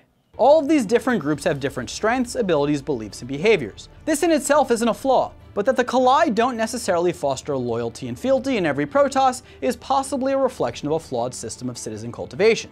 The Protoss are not able to harness the full alien power of their race. The next flaw is the psionic matrix. A psionic matrix refers to the circular matrix used to provide power to Protoss buildings, allowing them to produce units and research upgrades. Many might consider the psionic matrix to be an advantage because it allows for the instant deployment of troops and buildings to the battlefield. But the problem is that the Protoss heavily depend on these matrices for power. If a Protoss structure loses connection with the matrix, it will shut down until it's reconnected, meaning that through the matrix the Protoss are vulnerable. When the term psionic matrix is used, what comes to mind is the major one that was on the Protoss homeworld of Ire. This matrix, a network of crystals embedded in the crust of the planet that generated and spread psionic energy throughout the Corporulus sector of space, had to be destroyed to prevent the malevolent Xel'Naga Amon from warping in the Golden Armada. The dismantling of the Psi Matrix put the Protoss force in jeopardy. Furthermore, the Protoss would need to build a matrix anywhere in space they went in order to maintain power for their fleet and ground forces, and thus the Protoss are most effective in their home sector where they don't have to prepare these structures. The matrices are basically interplanetary colostomy bags, without which the Protoss can't do shit. And even with an abundance of matrices, they still make prime targets for enemies. I suppose they had no other choice though. Well, aside from solar power. The next flaw to discuss is that the Protoss are a declining population. Sure, the Protoss can live for up to 1,000 years, but they have a low population regardless thanks to constant conflict. They're somewhat of an impotent race as well that don't seem to reproduce much. I could give the Protoss a harder time for this, but to be fair, their females seem to lack holes. Their lack of numbers forces them to use robots in their military and for production of resources, of which they do not have an abundance of. In itself, a result of limited population. Of course, a lack of alien power also means a lack of numbers on the battlefield as well. One might expect with more Protoss to fight in battle, with more weapons and resources, and with a unified race, the Protoss would dominate against the Zerg and Terrans. The next flaw is a lack of skilled crew members. From the shuttle to the Phoenix, the Protoss have a great number of capable ships. The Great Fleet is replete with advanced warships and aircraft of all sorts. They are technologically advanced enough to dominate space and atmospheric warfare. However, because the Protoss population is in decline, there is a lack of ready and able Protoss to alien these ships. Most notably, skilled pilots are in short supply, meaning that despite advanced technology, the ships have to be supplemented with robot droid power. This makes Protoss pilots integral parts of a ship's crew, and if something happens to them, an entire mission or even the ship itself could be in jeopardy. The next flaw is collectivism and conformity. The Kalai, the central Protoss faction, does not place heavy emphasis on the individual. For much of their history, Protoss society was organized into a caste system before being abolished by Protoss leader Artanis. This has helped to reinforce a class-based mentality in its subjects that robs them of their individuality and promotes the state first. This is what led to the Dark Templar in the first place. Thus, many Kalai don't aspire to rise above their brothers and prosper, and thus Protoss society is most likely not commoditizing the talents of its inhabitants or incentivizing its population to think creatively and be innovative. The Kalai have achieved advanced technology nonetheless, but one can only assume their accomplishments would be far greater if they reinforced conformity less and allowed more talented and creative individuals to rise. This brings us to our next flaw, which is that the Protoss are slow to accept change. Any religious society is going to be more conservative than others, and this is no different for the Protoss. The Kala is a rigid doctrine of belief, and the Kalai fear deviating from their religious tenets. This is seen clearly in their rejection of the Nazarim, who could have been valuable members of society, but instead were exiled because of their lack of faith. The Protoss are liable to put the Kala before their best interests, a vulnerability that their enemies can exploit. The Protoss follow the religious principles of Dai-Ul, great stewardship, and Kala, a path of ascension. These principles make the Protoss an honorable race, but also make them act against their own best interest at times, such as in protecting weaker races in the galaxy, rather than using their time and resources to mobilize themselves into a supreme fighting force. This leads us to our next flaw, which is a lack of female Protoss in important positions. Among the Kalai, female Protoss are rarely seen in positions of power and don't play a significant role in Protoss society. Many Protoss even look down on Terran women, but to be fair, the only one they've ever really had contact with ended up turning into the devil and trying to kill them all. Contrast that with my ex, and me and the Protoss have plenty in common. But I digress. I'm not saying that as a general rule, if females are not in combat positions, the society in question is flawed. What I am saying, however, is that the breakaway Protoss, the Nerazim, do have a prominent position for females called matriarch, and the females in this role have proven to be highly valuable assets. Razagal was the matriarch of the Nerazim, and she proved to be one of the most powerful psychics in the galaxy, and was known for her stoicism and calmness in times of great chaos. And the current matriarch, Vorazun, is a skilled warrior able to teleport around the battlefield, killing multiple enemies at once. The Kalai and their rape culture are, as usual, limiting their own potential by holding women down in society. The next flaw up is robots. The Protoss are not a prolific race and thus need assistance to produce things and fight on the battlefield. Thus, Protoss military capability often relies on automated robotic war machines. With such ubiquitous use of robots, they entrust huge responsibility to non-Protoss entities not necessarily loyal to their cause that pose the threat of uprising. The Purifiers are a robotic race created by the Protoss to replicate the greatest warriors in Protoss history. Given that the aim with the Purifiers was to create a fighting force elite even for Protoss, Protoss standards, their creation was a serious risk. Indeed, during the Protoss Empire, the Purifiers rebelled and had to be put down by the Protoss.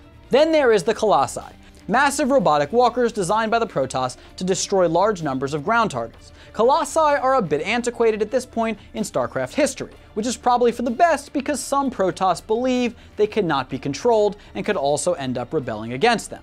If the Zerg don't get the Protoss, their own robots might, a lesson we can all learn from, especially those of us who own Roombas.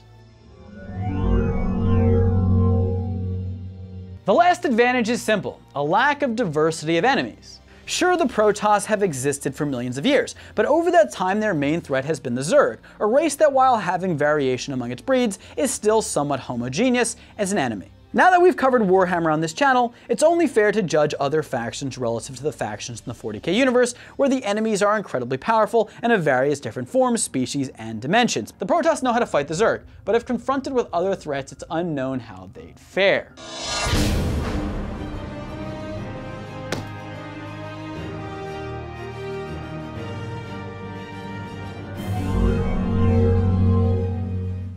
The first advantage to discuss is the Protoss mothership. The 3-kilometer-long mothership is a massive Protoss support vessel that served as the flagship of the famed Golden Armada. At the core of the mothership is a huge Kadaran crystal infused with psionic energy that allows the ship to crack the space-time fabric. The power created by this crystal projects a cloaking field that covers the vessel and renders nearby Protoss forces and vehicles invisible. Offensively, the ship is a devastating force, using its purifier beam to destroy entire enemy squadrons and planets. Motherships can also enter planetary atmospheres using inertial nullifiers, allowing the ships to take part in surface battles and anchor the entire Protoss force in combat. Of course, we cannot talk about Protoss ships without discussing our next advantage, the incomparable Spear of Adun. The Spear of Adun is an arc ship, a massive Protoss warship constructed at the height of the Protoss Empire. First, this ship dwarfs many of the largest ships across major science fiction franchises. It comes in at 74 kilometers long and 17 kilometers across. Designed to preserve Protoss society and culture in times of great need, the ship can carry an entire Protoss civilization. It can carry multiple armies of Protoss warriors, fleets of carriers and motherships in its hangars, massive ships in their own right, and can sustain itself for generations. Listen, I can't go into every feature of the Spear of Adun here. That would take a whole video in itself. That said, the ship is loaded with goodies. While an ancient construction, its technology is still advanced by current Protoss standards. Its armament is such that it can wage war single-handedly. It features a wide array of powerful weapons and abilities, such as a harvesting beam, thermal lances, time bombs, purifier beams, solar lances, time stop, and so on. The ship can also provide full energy support to surface troops, meaning that it's somewhat of a failsafe in the case that psionic matrices fail. The ship also features a star forge in its lower decks, which in essence is a mobile war factory producing combat weapons on the go. The next advantage to discuss is technological development. The Protoss might be the most technologically advanced race in the entire universe, though it's not quite fair to call their innovations pure technology, because almost everything in their arsenal is powered in part by psionic energy, and thus, through telepathic energy and the Kala, their system of belief, they are actually spiritually and cognitively bonded with their machines. We are going through specific examples of their technology in this video. So why make tech its own advantage? Well, because of the grasp that the Protoss have over their technology. The humans in the 40k universe have awesome tech. The only problem is that no one understands it, including the people in charge of it. The Protoss are wiser than this, however, as they limit their technology out of fear of their inventions evolving faster than they can understand and control them. Instead, the Protoss are restrained with their innovations and have developed a slow and steady system of technological development that they have carried out over thousands of years. Next up, we have warp travel. As the Protoss have been developing their technology through the ages, as you might expect, they have mastered warp travel and the complexities of time and space. I'd like to be able to rag on them more because they're aliens, but I don't know how to use a toaster. There's no traveling through hell required for the Protoss to traverse the galaxy. The Protoss are much ahead of their Terran counterparts in this regard. They can very easily and seamlessly enter warp space and exit it very close to celestial bodies, meaning shorter travel times to their destinations. The Protoss can also open warp space rifts on the surface of a planet using warp beacons, meaning that they can warp ships, structures, and infantry right onto and off of the battlefield. There's no need for conventional atmospheric exit plans in the case of the Protoss. The next advantage is that the Protoss are adaptable. Harsh conditions and climates can't stifle the resilient Protoss. They're built tough like Fords, but unlike the automotive company, they're not complete shit. The Protoss are built to survive in almost any environment. They are strong and fast and are outfitted with sharp claws for more primal engagements. Yes, Protoss derive sustenance from light, but they can go without light for extended periods of time. They need little water, and what they do need can be absorbed right through their skin. And even without light and water, they can still survive. When the Dark Templar lived on Shakuras, a lightless planet, they did what any highly intelligent alien race/baseball player would do. They modified themselves biologically. The Protoss are elite physical specimens. This brings us to our next advantage. The Protoss are highly intelligent mind readers. The Protoss are of unrivaled intelligence and are able to simultaneously process multiple channels of thought and memory in an instant. While Jim Raynor's superpower is an unlimited capacity to process beer in his stomach, the Protoss can think far ahead of their enemies in battle. And they also have psionic powers, meaning they can read minds. But they can also use their psionic abilities to charge their weapons, shield themselves, and manipulate matter. Naturally, our next advantage is communication. Protoss communication is pretty straightforward and efficient. When it comes to close-range communication, Protoss have the advantage of being psionically connected to each other and can speak telepathically, thus remaining silent to the observer or enemy. Protoss can even sense each other's emotions using their psionic appendages. There is a range limit to their telepathic abilities though.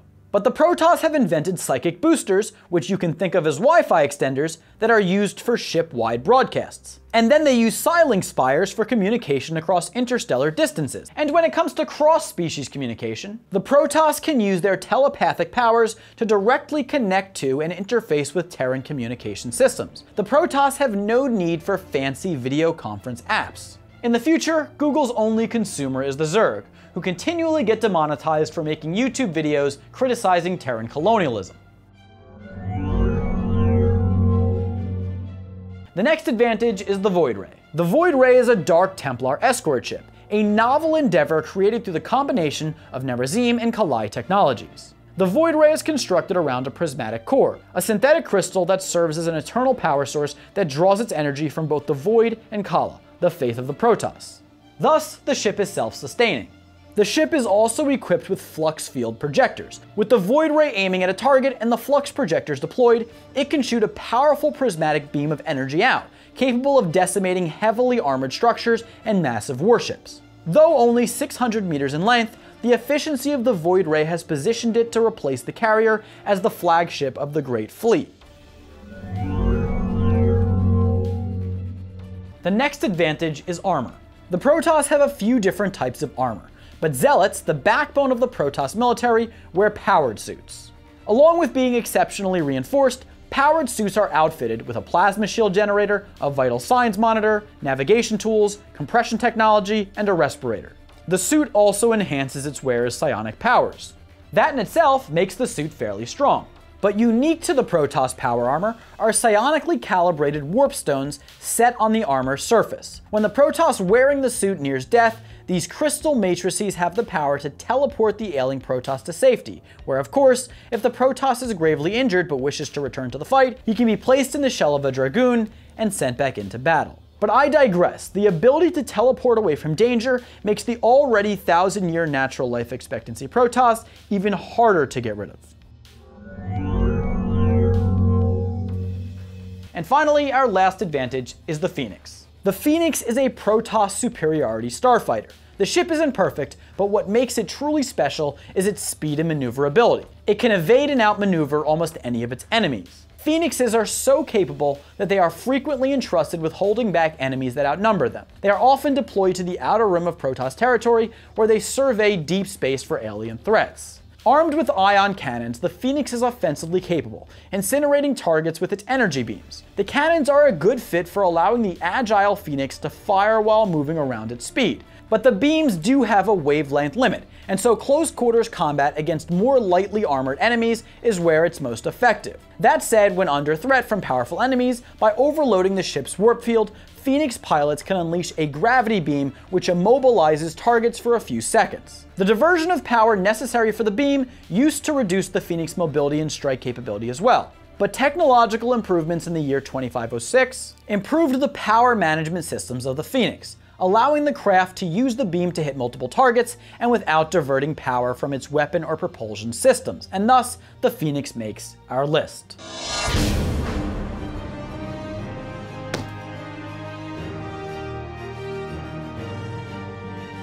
Number 1. No cloaking devices. Cloaking devices were common on both Klingon and Romulan vessels, the Federation's two traditional enemies. The Federation had obtained a Romulan cloaking device in the year 2268 by sending the Enterprise to steal one from the Romulans. They installed the device on the Enterprise, which enabled it to cloak. They obtained another one in 2286 from the HMS Bounty, a Klingon vessel stolen by Kirk and his crew. They could have easily reverse-engineered these cloaking devices and produced them on a mass scale. But in the year 2311, the Federation signed the Treaty of Algeron with the Romulan Star Empire. It defined the neutral zone between the two powers that each side was forbidden to cross, thus stopped confrontation between them. But it forbid the Federation from developing cloaking technology for their starships, whilst the Romulans still could. So the Federation lost out in a big way in order to maintain the status quo. Sounds like some other one-sided deals I can think of. It is clear that the House does not support this deal, but tonight's vote tells us nothing about what it does support. Nothing about how. Let's not go there. Now, because of that treaty, the Federation didn't develop cloaking technology on starships. Doesn't mean they didn't try. Some factions within Starfleet intelligence did develop a cloaking device that enabled ships not to just be invisible, but to travel through matter such as asteroids and planets as well. It would have made Starfleet ships almost invincible. But as soon as the device was discovered by the crew of the Enterprise D, who used it to escape being trapped in an asteroid, they owned up to the Romulans and vowed not to break the treaty again. They could literally have just flown past the Romulan warbird and continued to develop the technology in secret, but they chose to own up about it instead. There was, however, one Starfleet ship that legitimately had a cloaking device, and that was the USS Defiant. That cloaking device was on loan from the Romulans and officially could only be used in the Gamma Quadrant. With cloaking technology, think how much more effective Starfleet could have been against the Borg. Voyager could have traveled back through the Delta Quadrant cloaked, avoiding most of the confrontations, and the Enterprise E would have fared a lot better against the Scimitar. But Starfleet and the Federation was too much of a goody-two-shoes organization and didn't want to break the rules. Number 2. Not many dedicated warships. For all of the Next Generation era, and certainly the first half of the Deep Space Nine era, Starfleet lacked any dedicated warships. Ships such as the Enterprise D were more like luxury cruise liners in space. Look, they even had a yoga studio. It's ridiculous and wonderful. And a bar that hosted a weekly wrestling event.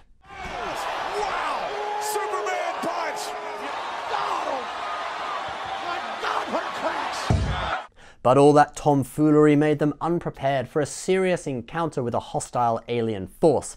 At the Battle of Wolf 359, they lost 39 ships against a single Borg cube. And at the Battle of Sector 001, they didn't fare that much better, losing at least 20.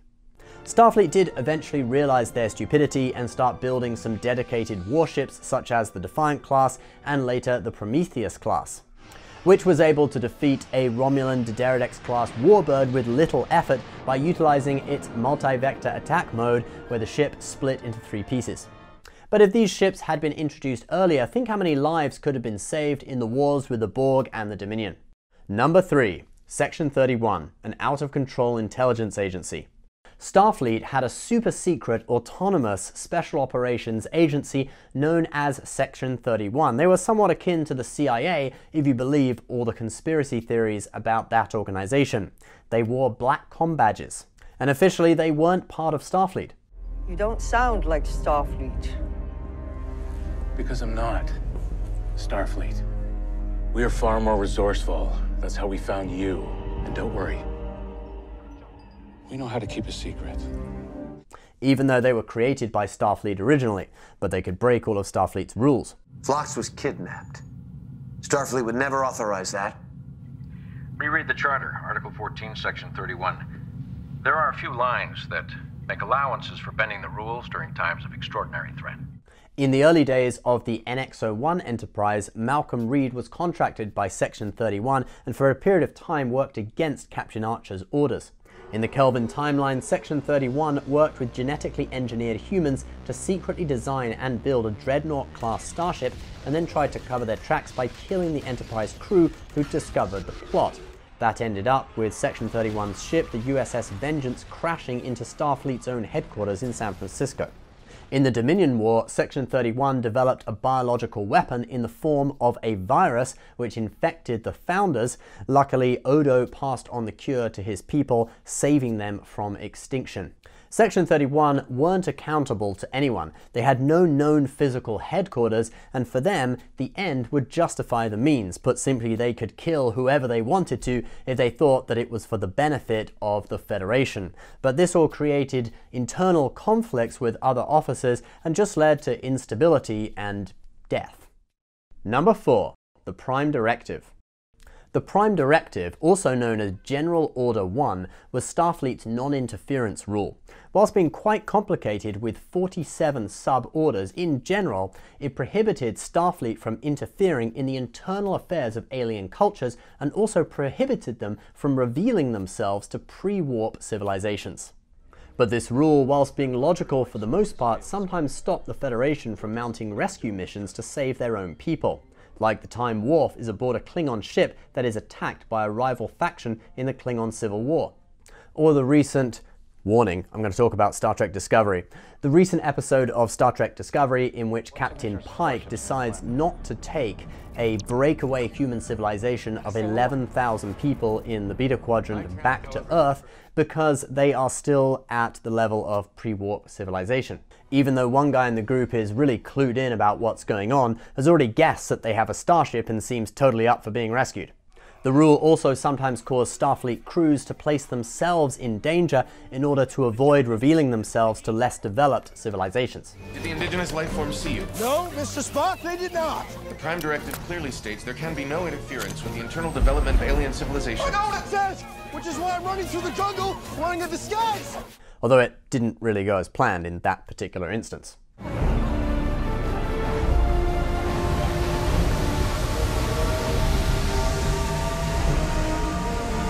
Basically, the Prime Directive is a nuisance, and it's always something they end up messing up anyway.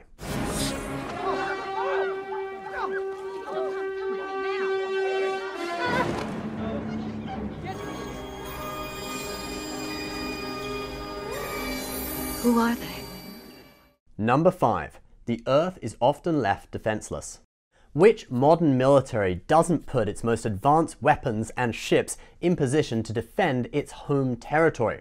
The US has military bases all over the country, so does the UK. When Russian bombers fly close to UK airspace, Eurofighter Typhoon aircraft can be mobilized within minutes to intercept.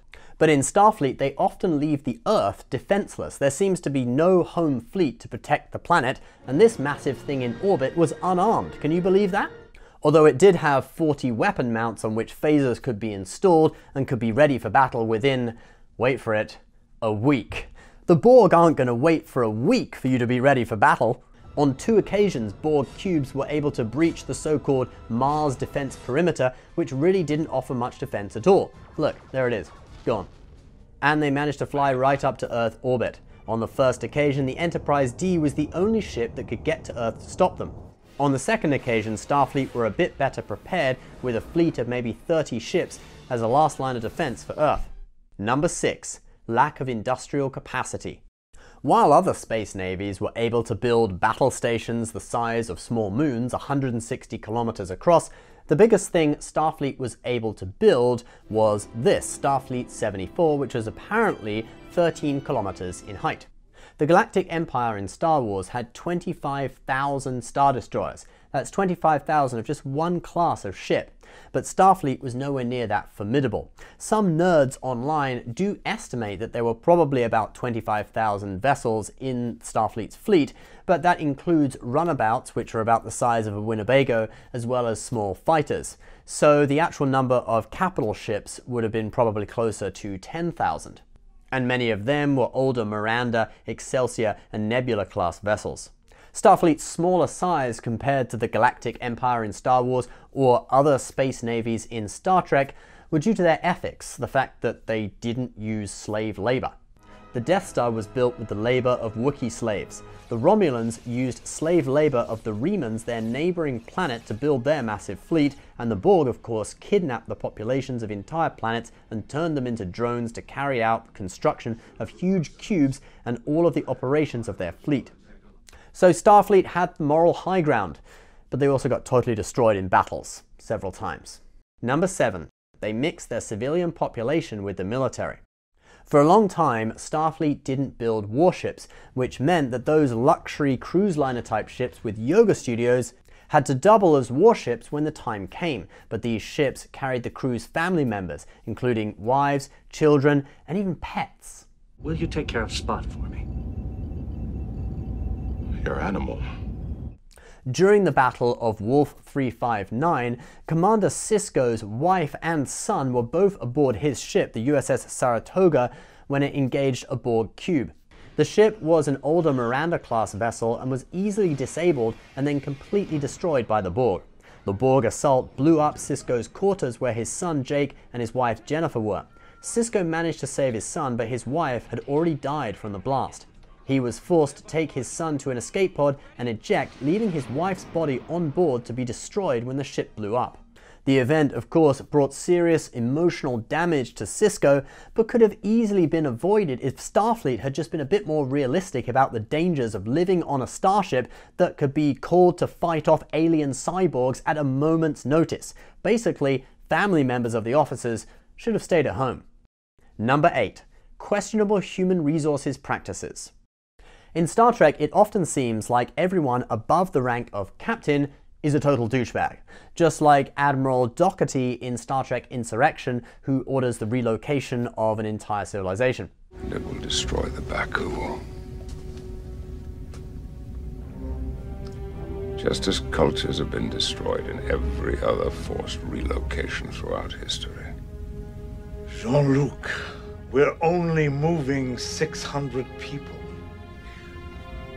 How many people does it take, Admiral, before it becomes wrong? Or Admiral Marcus in the Kelvin timeline, who conspires with Section 31 and almost kills the entire Enterprise crew. Leaving me no choice but to hunt you down and destroy you. Lock phasers. Wait, sir, wait! I'll make this quick. Target all aft torpedoes on the Enterprise bridge. There were also some questionable promotions of junior officers. Nog of Ferengi reached the rank of ensign after just 2 years as a cadet at Starfleet Academy. He was the only Ferengi in Starfleet, so perhaps this is what they call affirmative action. Then there was Wesley Crusher, who was made an acting ensign before he'd even taken the Starfleet Academy entrance exam. Picard later promoted him to being a full ensign before he had attended the Academy as a cadet. He was brilliant, but he also almost destroyed the ship on several occasions. But his mom was best friends with the captain, so woohoo! Number 9. Life expectancy of junior officers is very short. Well, this may be cliché, but junior officers always die. In the original series, they wore red shirts.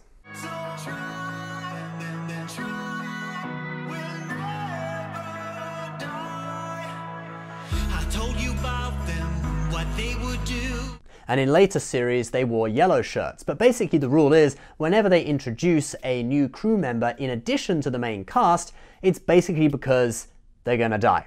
Like Lieutenant Hawk in Star Trek First Contact. We have an invisible range. Abort. Guess what? He dies. Hawk!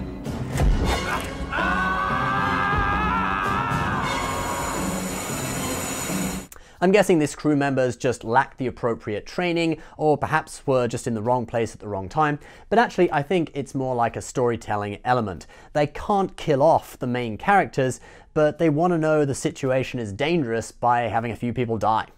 Number 10. They were kind of racist, or speciesist. For an organization that was in theory open for any member species of the Federation to join, and even non-member species could join actually if they got a letter of recommendation from a Starfleet officer, there sure were a lot of humans serving on these ships and not many aliens. The Enterprise D only had Worf on the bridge, who was fully non-human, Troy was half Betazoid, and Data was an android made to look exactly like a human, almost. The only non-human bridge officer on Voyager was Tuvok, same with the NX-01 Enterprise. It seems the Vulcans folded their fleet into Starfleet after the Federation was formed, since we never see any Vulcan ships in the Prime Timeline series except for Enterprise, which was mostly before the forming of the Federation. So you'd expect to see more Vulcan officers, but actually you never do, except for this Vulcan captain on Benjamin Sisko's ship. So maybe they're just racist, or maybe there are actually other Federation ships with completely Vulcan crews. Vulcans do say that they hate the smell of humans, so it's like they practice segregation perhaps. Anyway, humanity first, so I think I'm with the Federation on this. Screw aliens, screw dolphins.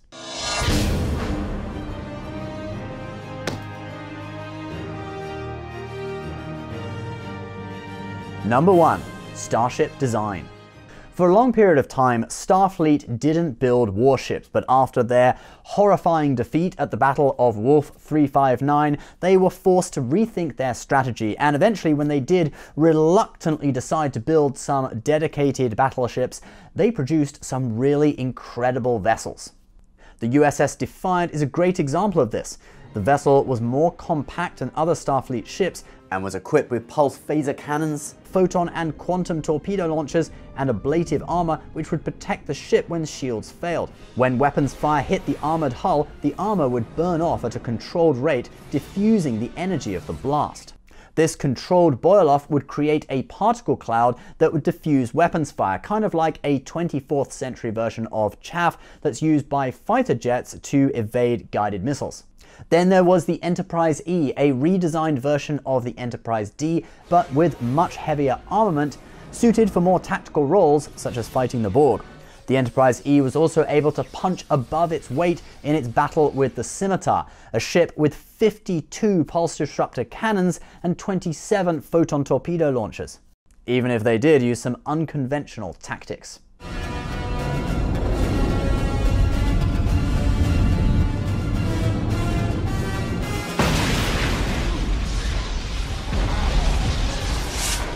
Put simply, when they finally got their act together, Starfleet's vessels outclassed those of its rivals. Number 2. The ability to amass large fleets for battle.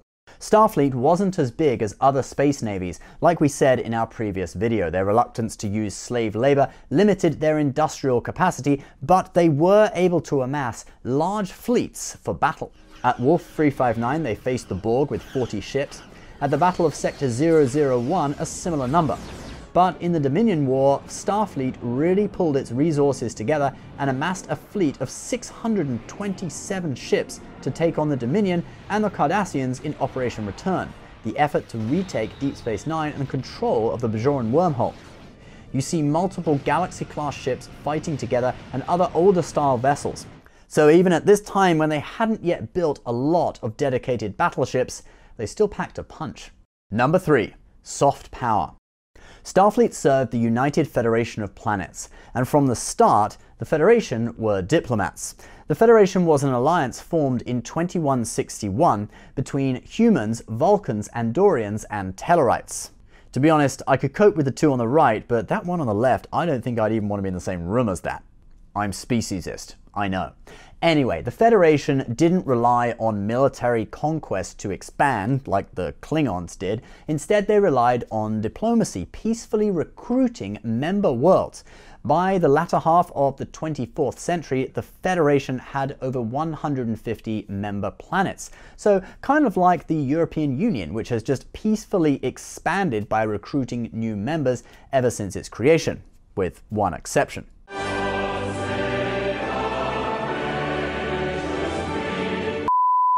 Let's not go there. And it isn't just member worlds that the Federation would use its diplomacy on. They were also very eager to negotiate with enemies. They ended their war with the Klingons with a treaty known as the Khitomer Accords, and maintained peace with the Romulan Star Empire with another treaty known as the Treaty of Alderaan, which set out the neutral zone between Federation and Romulan space. They were even open to fighting alongside their traditional enemies in order to defeat threats from elsewhere in the galaxy. Both the Romulans and Klingons fought alongside Starfleet ships in the war with the Dominion, and the Enterprise E also fought alongside 2 Romulan ships to defeat the Scimitar, which was under the command of the illegitimate Romulan leader Shinzon. Number 4. Intelligence and ingenuity. Humans are smart and possess a unique way of looking at problems compared to other alien races, some of which are very predictable. Vulcans always use logic, for example. This is one reason why the Borg were so eager to assimilate Earth, the unique human characteristics. You are not Borg. That's right. And I hope to stay that way. You will be assimilated. Humans were often able to think on their feet and come up with ingenious solutions to problems, outwitting their enemies. Like the time the crew of Voyager were able to modify Borg nanoprobes to create a weapon that could take on the seemingly invincible Species 8472, which even the Borg couldn't defeat. Or how Janeway ultimately defeated the Borg when she infected them with a computer virus after being assimilated. Number 5. Incredible adaptability. Humans are adaptable. A largely human crew was able to man and operate the former Cardassian space station Terok Nor, which they renamed Deep Space Nine. The Voyager crew were able to adapt to life 70,000 light-years away from Federation space in the Delta Quadrant, whilst maintaining Starfleet protocol, and even use Borg technology to modify their ship. They built an astrometrics lab, enhanced the sensors, and hooked up a Borg transwarp coil to their warp drive system, which took 15 years off their trip home. Number 6. They had the ability to time travel. So when all other options fail, why not just time travel and solve the problem before it happens? So Starfleet were able to time travel, but they didn't use it all the time. They reserved it for when they were really screwed. Like the time an alien probe that only spoke whale language started destroying the Earth, and they decided to go back in time in a stolen Klingon bird of prey to collect some whales to communicate with it. Then there was that time when the Enterprise E followed the Borg back in time to foil their assassination attempt of Zephram Cochrane, pig trainer and the inventor of warp drive. And it seems that Starfleet took damage to the timeline very seriously. By the 29th century, they would have dedicated time ships like the Starfleet timeship Relativity, which specialized in policing illegal time travel and repairing damage that illicit time travelers did to the timeline. And she interacted with her past self in front of 15 crew members at a ping pong tournament approximately 6 minutes ago. Your time frame, of course. Of course. Needless to say, we need to clean up the timeline. Number 7. The ability to rise from the ashes. When Starfleet lost control of Deep Space Nine and were pushed back into the inner area of Federation territory by the Dominion, they were really close to being completely annihilated, and if Dominion reinforcements had come through the wormhole, they would have been toast. But Benjamin Sisko persuaded the Admiralty to allow one last battle with everything they had available in order to retake Deep Space Nine and stop the Dominion reinforcements from coming through the wormhole. And they were successful thanks to the Klingons joining the battle at the final hour, and they were able to stop the Federation from being completely eliminated. Number 8. They were incredible at hand-to-hand combat. Yes, Starfleet personnel always seem to have the upper hand against aliens, even when they're fighting in slow motion.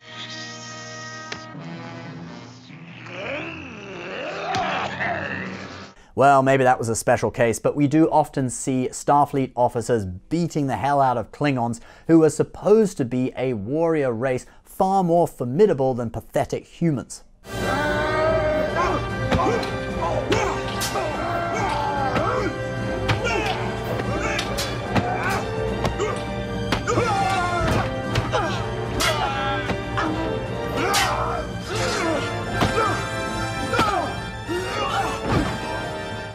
Yet the Klingons lose every time, even to smaller female members of the crew like Major Kira. Major Kira may have been in the Bajoran militia, but she was no Ronda Rousey.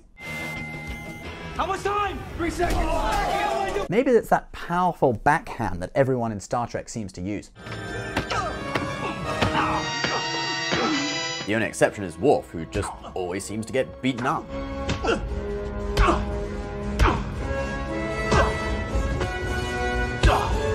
And he's a Klingon, after all, so it makes sense. I guess they were just a bunch of pussies. Anyway, number 9. They weren't afraid to sacrifice. We often see Star Trek officers sacrifice themselves for the good of the Federation, or even the good of other innocent alien races.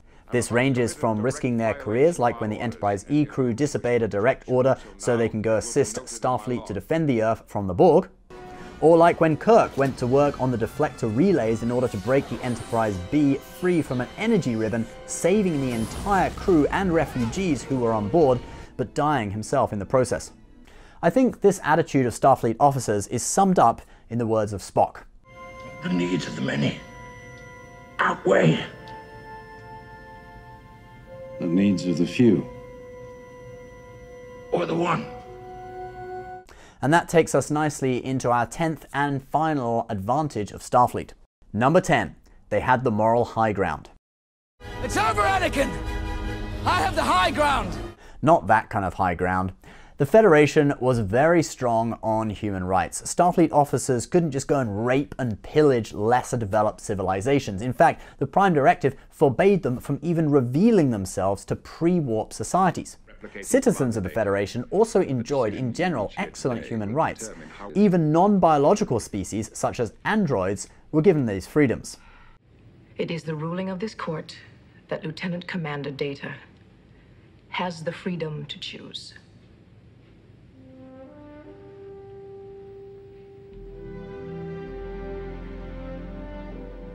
Yep, Data was pro-choice. He had an abortion. No, I'm just kidding. I support the unborn. But there was no one more passionate about human rights and freedom of speech than Picard. Check this out. The first time any man's freedom is trodden on, we're all damaged.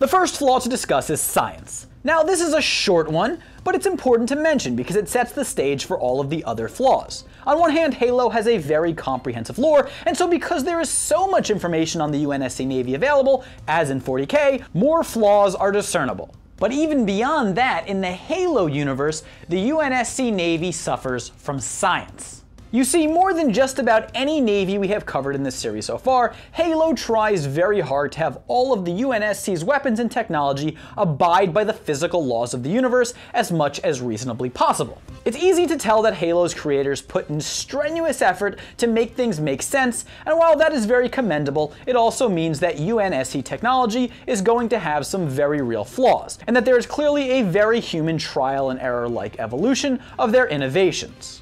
And so we will see moving forward that their flaws will be more practical than we've previously seen. We're not going to have hell demons popping out of warp realms to corrupt the mind of man. Instead, we are going to have some shoddy technology.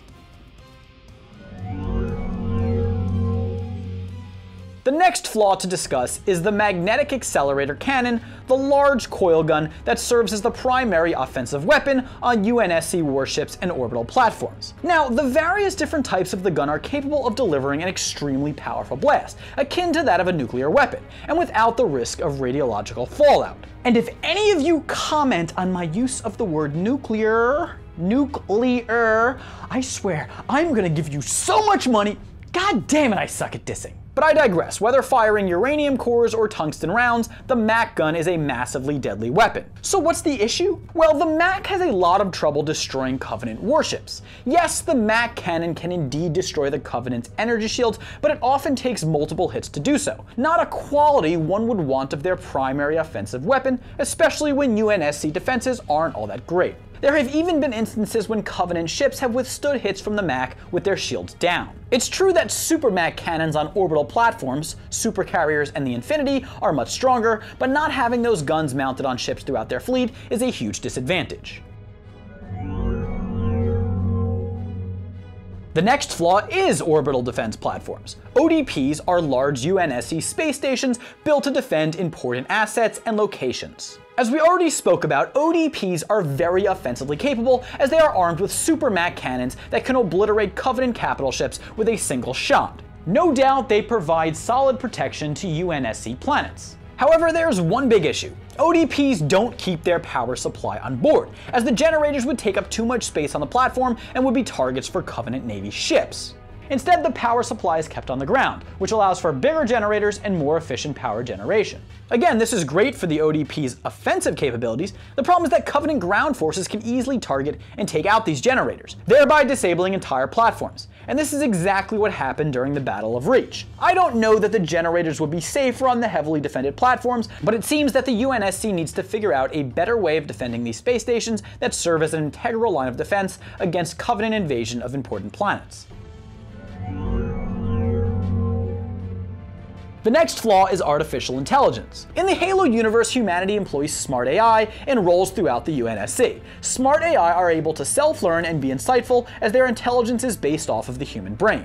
They execute various operations aboard Navy starships, such as controlling weapons and defense systems. However, the AI that humans have developed is very limited due to rampancy, which is the point at which the machines reach the point of being so overloaded with information that no room remains to carry out their tasks or basic functions. That was second grade for me. At this stage, usually 7 or so years into an AI robot's life, the AI can go crazy and pose a danger to humans, and so they are typically terminated before they ever pose a threat. A robot experiencing rampancy can begin to think it is superior to humans and desire power. Thus, UNSC AI is liable to rebel and betray humanity.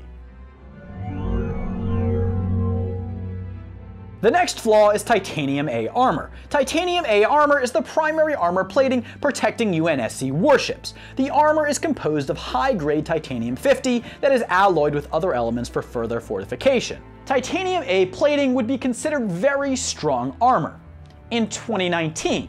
Even prior to the Human-Covenant War, the plating was penetrable by MAC cannon fire. Then, against the Covenant, it has proven highly ineffective. Titanium A armor is supposedly heat-resistant, and yet Covenant plasma torpedoes can boil it away in seconds, pulse laser turrets can destroy a Titanium A reinforced hull in one hit, and even energy swords can do damage to the armor. It's not even very protective against collisions with other vessels in space. Titanium A has seen some upgrades over time, but without energy shields, which humans didn't really develop until after the Human-Covenant War, the armor plating is of little help in protecting their ships. The next flaw is the Punic-class supercarrier. At almost 4 kilometers long, the Punic class is one of the largest class of warships ever produced by the UNSC. All space navies have proven to need supercarriers in order to transport large forces and smaller aircraft, vehicles, and weapons throughout the galaxy. Oh, what are we kidding? Supercarrier builds are just pissing contests. But it's important to piss the best, my friends. But again, I digress. Supercarriers are important in space navies, and that is no different with the UNSC, and the Punic class played that pivotal role for them. The ship was also well armed, being equipped with 2 super MAC cannons, multiple mini-MACs, and missile batteries. The ship was well armored too, just not to fight the Covenant. Like many pre-war UNSC ships, the Punic was protected by Titanium A armor, sans an energy shield. This became a major problem for the UNSC Navy during the Human-Covenant War, as many Punic supercarriers were lost, and losing a supercarrier meant losing thousands of military personnel, and a hugely expensive asset that takes overwhelming resources to produce. By the end of the war, only a few Punic-class supercarriers remained. The next flaw is the Trident-class heavy frigate, or in Italian, fregate.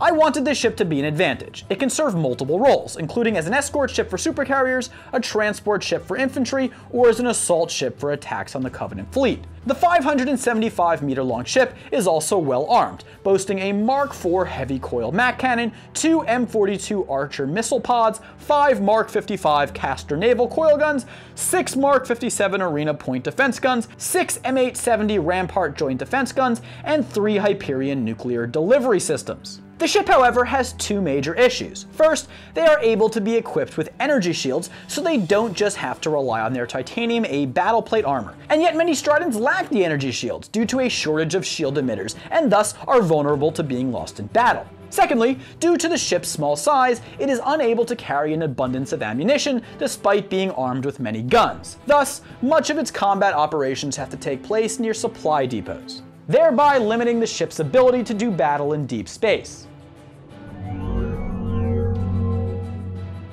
The next flaw is the Prowler. The Prowler is a Corvette-class ship used by the UNSC Navy for stealth infiltration and exfiltration, electronic intelligence gathering, and mine laying, which is their only direct combat role. Prowlers are able to stay hidden using a variety of low-profile sensor systems and stealth systems that mask the ship from visual and sensor detection.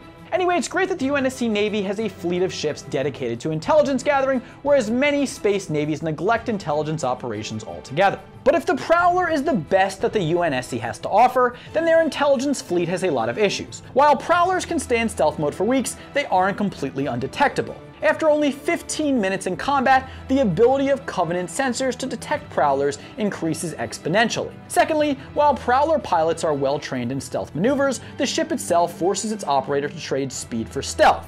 The more engine power used, the less stealth capable the Prowler is. Additionally, the inability of the Prowler to sufficiently hide itself from Covenant detection might not be such an egregious flaw if the Prowler could reasonably defend itself, but it can't, as the ship is lightly armed and armored. The limited stealth capabilities of the Prowler really handcuff the Navy's intelligence gathering abilities, especially in the face of far superior Covenant camouflage technology. That said, humans have been able to improve the Prowler a bit over time by copying from Covenant tech. The next flaw is faster than light travel. In the Halo universe, slipstream space is the medium used for FTL travel. Slipstream space, or slip space, is a hyper-compressed multidimensional space separate from real space. The UNSC's Shaw Fujikawa Translate engine allows humans to travel through slip space. The engine rips apart normal space-time by using high-power cyclic particle accelerators to generate microscopic black holes. While the UNSC has clearly achieved faster-than-light travel with the aforementioned technology, they have far from mastered it. First, for the most part, only ships with large mass have the ability of FTL travel, as their gravity wells are able to stabilize slip space enough for safe travel. Smaller naval ships could potentially break apart in slip space. Secondly, a slip space drive's magnetic coil could drift out of phase when entering and leaving slip space, which means they require constant maintenance and repair. Sometimes such repair is needed during the course of travel, and could result in casualties to technicians. Every 40K fan right now is like, so? Even worse, slip space drives are vulnerable to complete mechanical failure, which could doom a ship in slip space. Third, slip space travel isn't akin to real space travel in terms of the relationship between distance and velocity. Journeys through slip space are often affected by currents and other temporal variations. Therefore, travel times, even along previously traveled routes, cannot be known for sure. For humans, a good part of FTL travel can be somewhat unpredictable. Perhaps worst of all, as is the case with much of their technology, the UNSC Navy's FTL travel capabilities pale in comparison to that of Covenant technology. The last flaw to discuss is communication. The UNSC Navy has no real form of real-time interstellar communication. When it comes to long-distance communication, they really only have two options. They have the Slip Space Comm Launcher. The system works by launching a communications probe through a slip space rift. It then travels at FTL speed to its preset destination, where it enters back into normal space and delivers the message. Comm launchers are extremely expensive, and so few have ever been built. The other option is the Slipstream Packet Generator. This system works by sending a burst radio transmission through slip space instead of a probe. The messages have to be fairly short given the power required to keep the slip space rift open, and have a maximum range of 15 light years, but at that range they are close to instantaneous. These messages are also liable to interception by Covenant forces, so they are often heavily encrypted. In any case, no real perfect form of real-time superluminal communication has been developed yet by the UNSC Navy, a severe disadvantage. That said, as humans learn more and more from Covenant and Forerunner technology, their intergalactic communication gets better and better.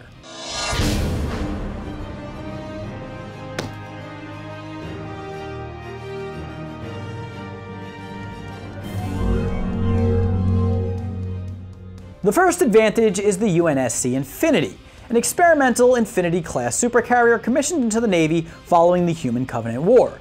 The Infinity is one of the largest and most versatile ships the UNSC employs. Constructed using Forerunner and Covenant technology recovered by humans, the ship helps to level the playing field for the UNSC in their fight against them bastard aliens. The over 18,000-foot-long ship has a hull composed of the more advanced titanium A3 armor and is the first known ship to be equipped with energy shields, an essential addition to the UNSC Navy given titanium A armor's inability to stop Covenant weapons from penetrating their vessels. That sounded kind of weird. The ship contains hundreds of bays allowing for mass deployment of thousands of smaller ships, escape vehicles, and space pods. The ship is also massively armed, boasting super Mach cannons, a complex missile network for various modes of offensive and defensive combat, and nuclear warheads. Nuclear. Nuclear warheads. Nuclear.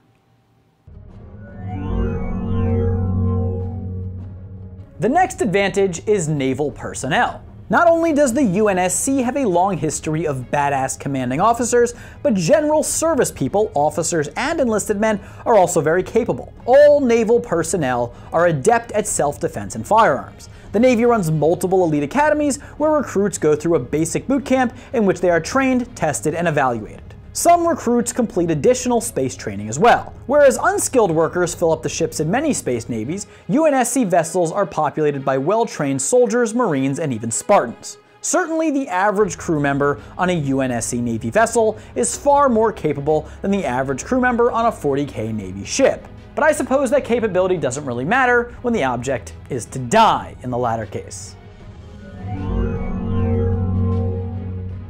After personnel, the next advantage is organizational structure. The UNSC Navy doesn't just have a linear hierarchy going from top to bottom. The Navy is structured to assign different tasks to specialized departments. At the top is UNSC Naval Command, or NAVCOM. NAVCOM is then split into 3 commands. Fleet Command, which oversees mission structure, ship deployment, and space operations such as troop transport.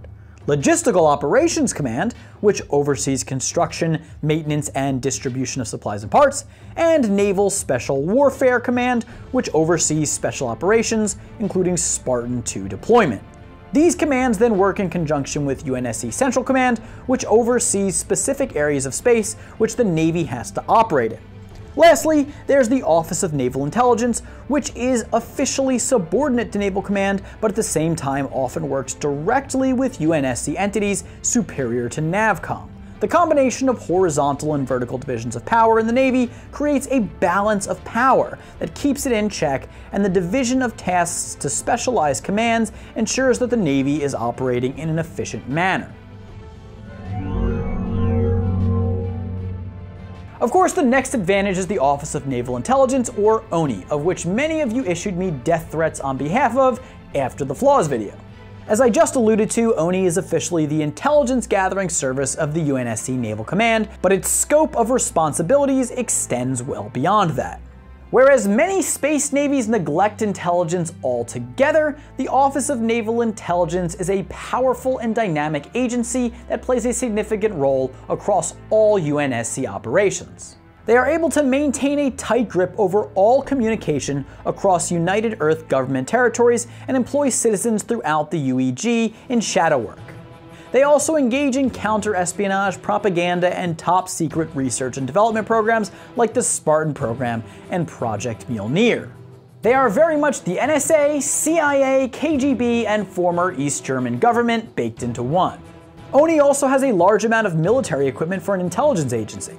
There's the Prowler fleet, which we criticized in the last video, they have a stealth cruiser, and of course ONI exerts significant influence over the UNSC Infinity.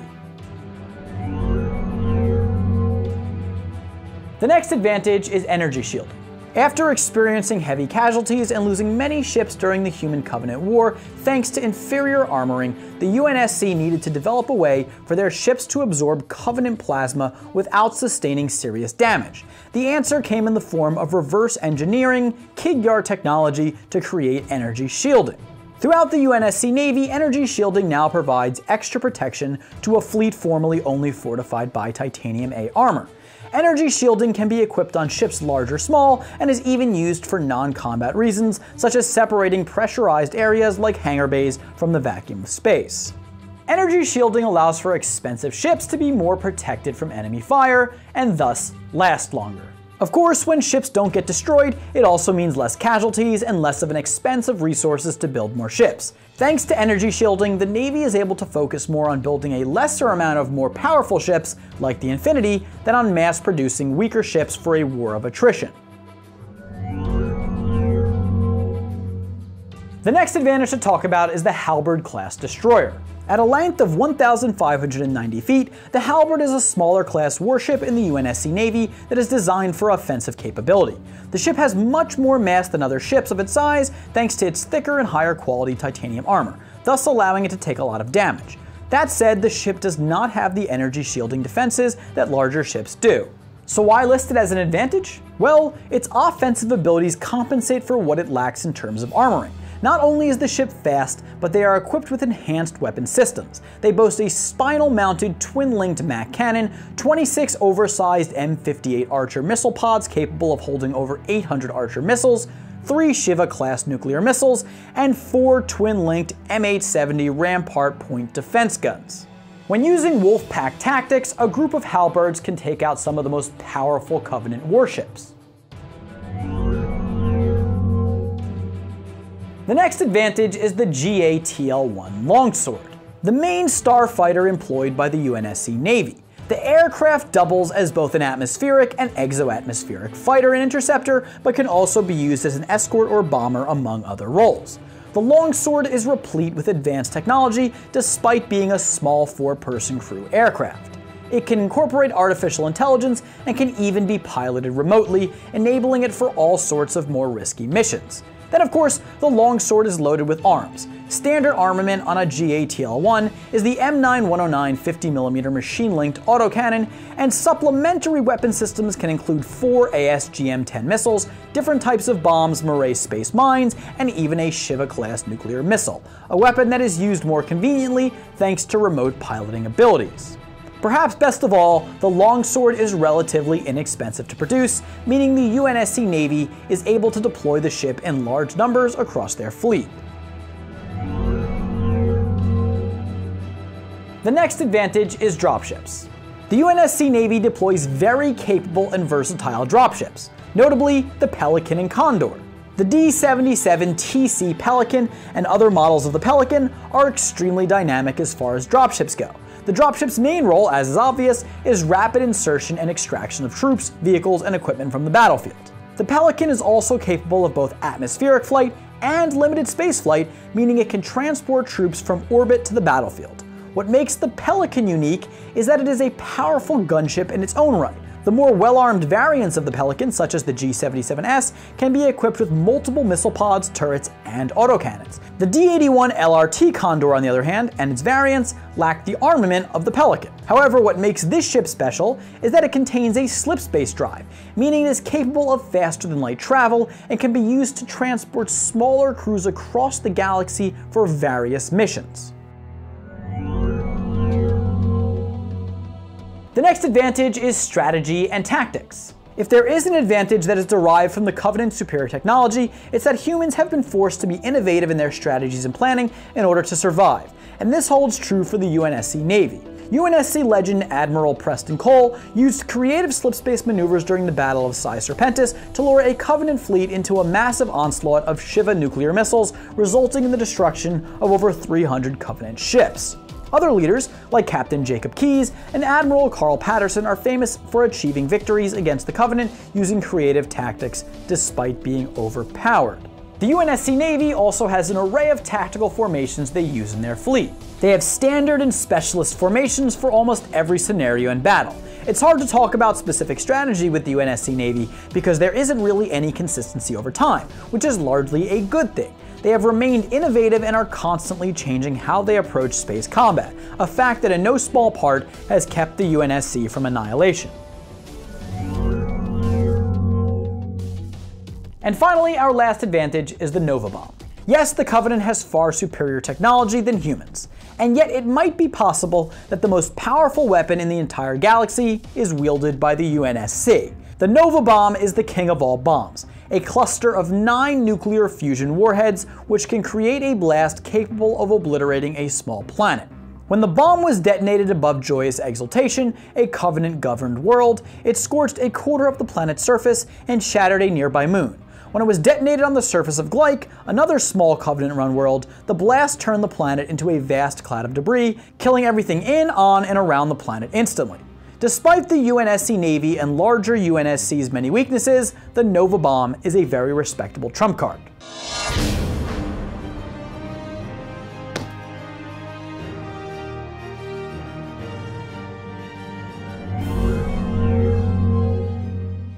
Now, there are certain people out there who are going to tell you that every culture we encounter should be respected, no matter what their values are, no matter what their beliefs or actions are. I say shenanigans to that. The Covenant are made up of a variety of different alien species, and they're actually segregated into different castes based on their race. In their case, there are definitely different racial traits between these different aliens. A jackal is most likely going to be smarter than a grunt, just like an elite will be physically less stronger than a brute. And before any of you Covenant sycophants reply that I'm not calling them by their native names, well, I'm a human, so they can all go to hell. Hashtag remember reach. Anyway, what this imposed caste system actually does is significantly decrease the efficiency of the Covenant military and Navy and imposes many strict artificial divisions that puts this otherwise advanced force at a huge disadvantage. So the first problem we have is racial segregation. The Covenant were actually a spacefaring species. They didn't really have a home world. Instead, they had a home station that traveled from one world to another. Now, they were a pretty religious society, and they basically absorbed new cultures they encountered and forced them to adopt their religious practices. But instead of uplifting each alien race they encountered, a strict hierarchy was established based on values assigned to them by the prophet race. These weren't really intrinsic values based on the true potential of each one of these alien species. Instead, it was based on prejudice, stereotypes, and very shallow examinations of these cultures. For instance, you had species like the Grunts, who were Tier 6 civilizations stuck in the Industrial Age. When they were encountered by the Covenant, their world was actually on the brink of collapse due to some ecological disasters that they had encountered. The prophets and elites immediately classified them as a slave race, placing them at the bottom of their social hierarchy. They looked at the Grunts' diminutive stature and laughable technological abilities and didn't account for the fact that, as a species, they were far younger than the prophets and elites and weren't necessarily inferior, but just didn't have enough time as a society to develop and advance to the level that they were at. As a matter of fact, both the prophets and elites' advanced technology wasn't due to their own intelligence or ability as species, but because of their interaction with the ancient Forerunner races. So by forcing the Grunts into slavery, they were actually limiting the potential of an entire race, which actually made a pretty large percentage of their entire society. The natural progression for highly advanced and efficient species is usually never slavery of organic beings, and that's because organic beings are naturally unable to cope with these kind of circumstances. It's far more efficient to use AI tech and machines to replace organic workers. Machines don't have the desires and biological impulses that organics did, and we're much better at doing quote-unquote slave work. And because of the suppression, slavery, and mistreatment, the Grunts time and time again would rebel against the Covenant, which made them a really big security risk for the entire faction. This was especially a huge problem for the Covenant Navy because almost every ship employed Grunts as basic security forces and maintenance crews. So as a Covenant leader, I not only have to worry about enemy forces in a battle, I also have to worry about the fact that my entire crew is made up of individuals who potentially could mutiny because of the mistreatment placed on them by my culture. So it goes without saying, having this caste system significantly decreased the efficiency of the Covenant Navy. The Grunts were basically the equivalent of gang press sailors trawlers that the Royal British Navy used to use. The first Marines that were employed by the Empire weren't actually trained for storming beaches, but for ship security and preventing armed mutinies on their ship. Also, by creating a caste system, you naturally create barriers for advancement for certain races. For the lower races like the grunts and jackals, this created low morale. I mean, why would you risk your life in combat for the Covenant if, in fact, they are oppressing your entire race? As we've seen in our own history, typically free men make far more effective combatants than conscript forces that were deployed by dictators. Militaries made up of volunteers and free men typically have less to worry about when it comes to desertion and morale issues, while conscript armies spend a ridiculous amount of energy enforcing discipline and discouraging their soldiers from abandoning their duties. It was this lack of fear of their own soldiers that made free armies much more flexible in the battlefield, because you have talented NCOs who had more control in the small unit level. The Covenant just didn't have this ability. The caste system also created natural infighting within the Covenant Navy. This is because it encouraged and exaggerated the differences between the different races to the point where each alien race fought for their own species rather than the Covenant as a whole. In 2462, decades before the Human and Covenant First Contact War, tensions between the Jackals and Grunts reached an all-time high, so much so that on the Covenant home station of High Charity, the Jackals poisoned a common recreational drug used by the Grunts, which almost sterilized their entire population. In retaliation, the Grunts attacked the Jackals' nests and killed a lot of their eggs. The High Council, made up of elites and prophets, saw this as a minor annoyance and basically ignored this whole situation, which led to further rebellion by the Grunts, who were generally just fed up with the situation. This was especially problematic for the Covenant Navy again because you actually had certain ships that were crewed by just one type of alien. First contact between the Human and the Covenant was carried out by a Jackal missionary ship, which was just like this. So when one alien race mutinies, you're not only worrying about infighting, but you're also worrying about losing a significant portion of your war material. This infighting eventually led to an all-out Covenant civil war known as the Great Schism, and it's not all that surprising. After the Prophet of Regret, one of the leaders of the High Council, was killed by Master Chief, the elites assigned to protecting the Prophet was blamed for their lack of ability, and so the Prophet aliens replaced the elites with the more brutal and aggressive brutes, who had only just recently joined the Covenant. At the same time, the brutes replaced the elites in high command positions in the Covenant Navy and Army. They basically became field masters and ship masters overnight, which completely screwed up the entire command chain. Oh, and they did this in the middle of a war against the humans. The Covenant naturally underestimated human beings at the time. Our Navy was relatively weak in comparison to theirs. Our ships also lacked shields, we lacked true energy weapons, and used kinetic energy weapons and outdated projectiles. But the Covenant also underestimated humanity's natural ability to survive and also evolve in the face of great strife and adversity. We as a species have made great leaps and bounds in technology when we encountered any threats to our existence. What the Covenant didn't realize was that with each encounter with humanity, with each piece of technology that they lost to us, we were quickly learning and adapting their own technology into our own military force. A great example of this was the energy shield found on the Spartan II armor design.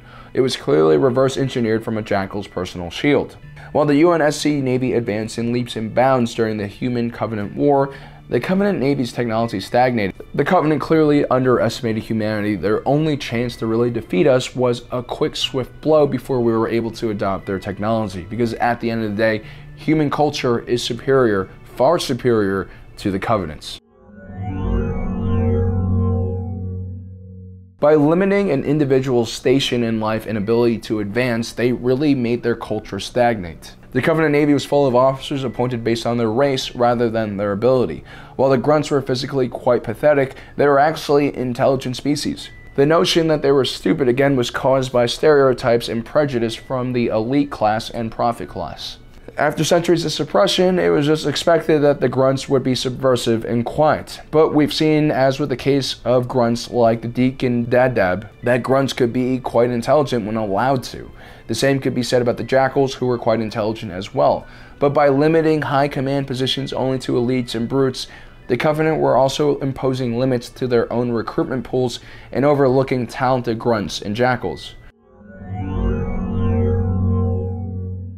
Now, the Covenant government is a theocracy. This means that religion dictated the rules and laws of their governments, and that affected everything in Covenant society all the way down to its navy. Now, we've already mentioned many times, during the Covenant Human War, humanity advanced very quickly while the Covenant forces basically stagnated. This wasn't just due to infighting in the Covenant Navy, but because of how their entire society functioned and was structured around the worship of an extinct alien race known as the Forerunners. Most Covenant technology was derived from, or as they thought, gifted to them by the Forerunners. By placing this mystical and religious connotation to things like energy shields, plasma cannons, and slipstream generators, it prevents proper scientific research from being conducted on them. As humans find out relatively quickly, their Forerunners weren't gods, but a flawed species of aliens, and at a biological level were no more special than the Covenant or the humans. Again, I can't help but draw correlations between the sci-fi universe and our own actual real world. We've seen time and time again nations that don't have a separation between religion and state have huge societal and economic problems. Countries like Iran, Sudan, Yemen, and Afghanistan all are at a severe disadvantage on a global stage because of this. It's not that religion is bad, or even that it's bad for society. There are many positive things that religion brings along with it. But a theocracy is fundamentally flawed because its basic rules are judged by religion, and religion, at its core is a very abstract idea. Every individual interprets their relationship with religion from different points of view. And then again, you have individuals who aren't religious at all, and they basically don't fit in your theocratic system in that way. Which is why theocracies are rarely established on a predictable and fair set of rules and laws, and usually have oppressive directives aimed to quell dissenters and portions of the population. And that's exactly what the Covenant theocratic government does. It places its own people into religious castes. It also limits their technological discoveries and abilities, and it's also started a holy war against humanity, which is never a good idea. And to cap things off, the religion that this theocratic government is based on is completely false and completely misunderstands who the Forerunners actually were. The first two species to encounter the remnants of Forerunner tech in the Covenant were the Prophets and the Elites. The Elites had a more hands-off, don't-touch-it approach while dealing with the Forerunners, while the Prophets incorporated Forerunner tech into their own military, which is why they were able to defeat the Elites when they first contacted them. But again, the Prophets, biologically speaking, didn't possess superior intelligence at all. If anything, they were quite stupid and closed-minded based on their actions.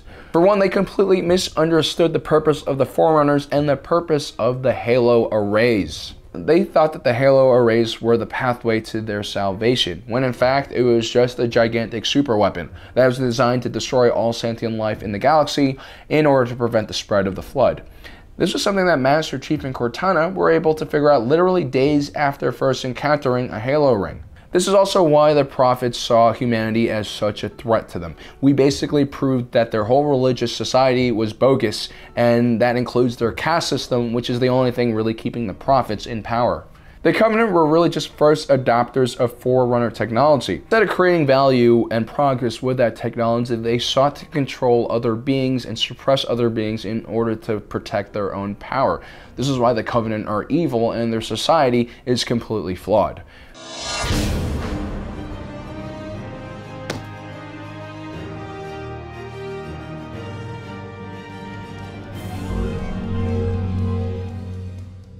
The first advantage is the energy projector. Article 8, Clause C of the Humanity First Codebook states, when in doubt, exterminatus. Unfortunately, sometimes aliens can glass entire planets too. Coming in a variety of different types, from excavation beam to plasma lance, energy projectors are exceptionally powerful planet-cracking, capital warship-destroying weapons, even relative to glassing weapons used by other space navies.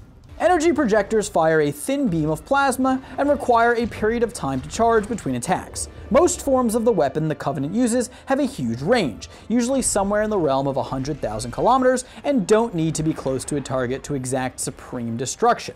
Energy projectors are easily able to penetrate the UNSC's Titanium A armor and present a serious challenge to humanity's chances for survival. The next advantage is the CAS-class assault carrier, a 17,500-foot-long capital warship. The assault carrier is designed for ship-to-ship combat, command and control of fleet operations, and as support ships for ground forces.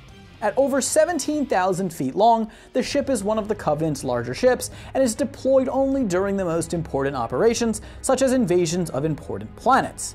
The ship is fortified with nano-laminate plating, armor strong enough to stop many UNSC weapons aside from MAC cannons. More importantly, the ship's energy shields are some of the strongest the Covenant fleet has to offer.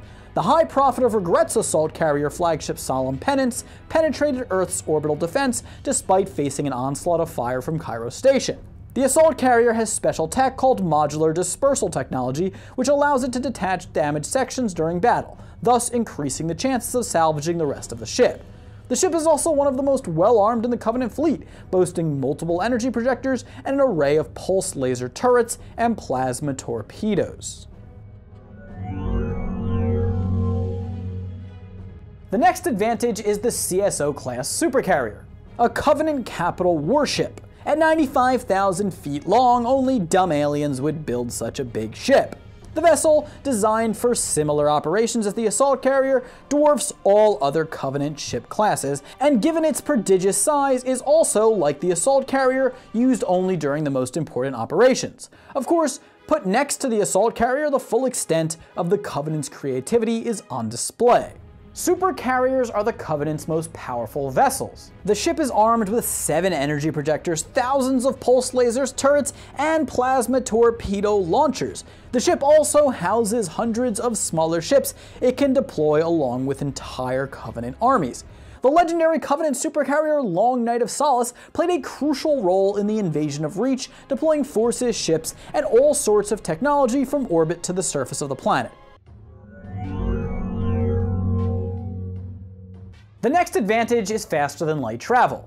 As we spoke about in our videos on the UNSC, humans in Halo have not mastered FTL travel, but for the most part, the Covenant has. Like the UNSC, the Covenant fleet uses slipspace for superluminal transportation, but does so in a much more sophisticated way, resulting in much faster journeys from point A to B. The Covenant slipspace drive is more reliable than the Shaw Fujikawa Translite engine the UNSC uses, allowing Covenant ships to avoid suffering from the temporal fluidity that human vessels do.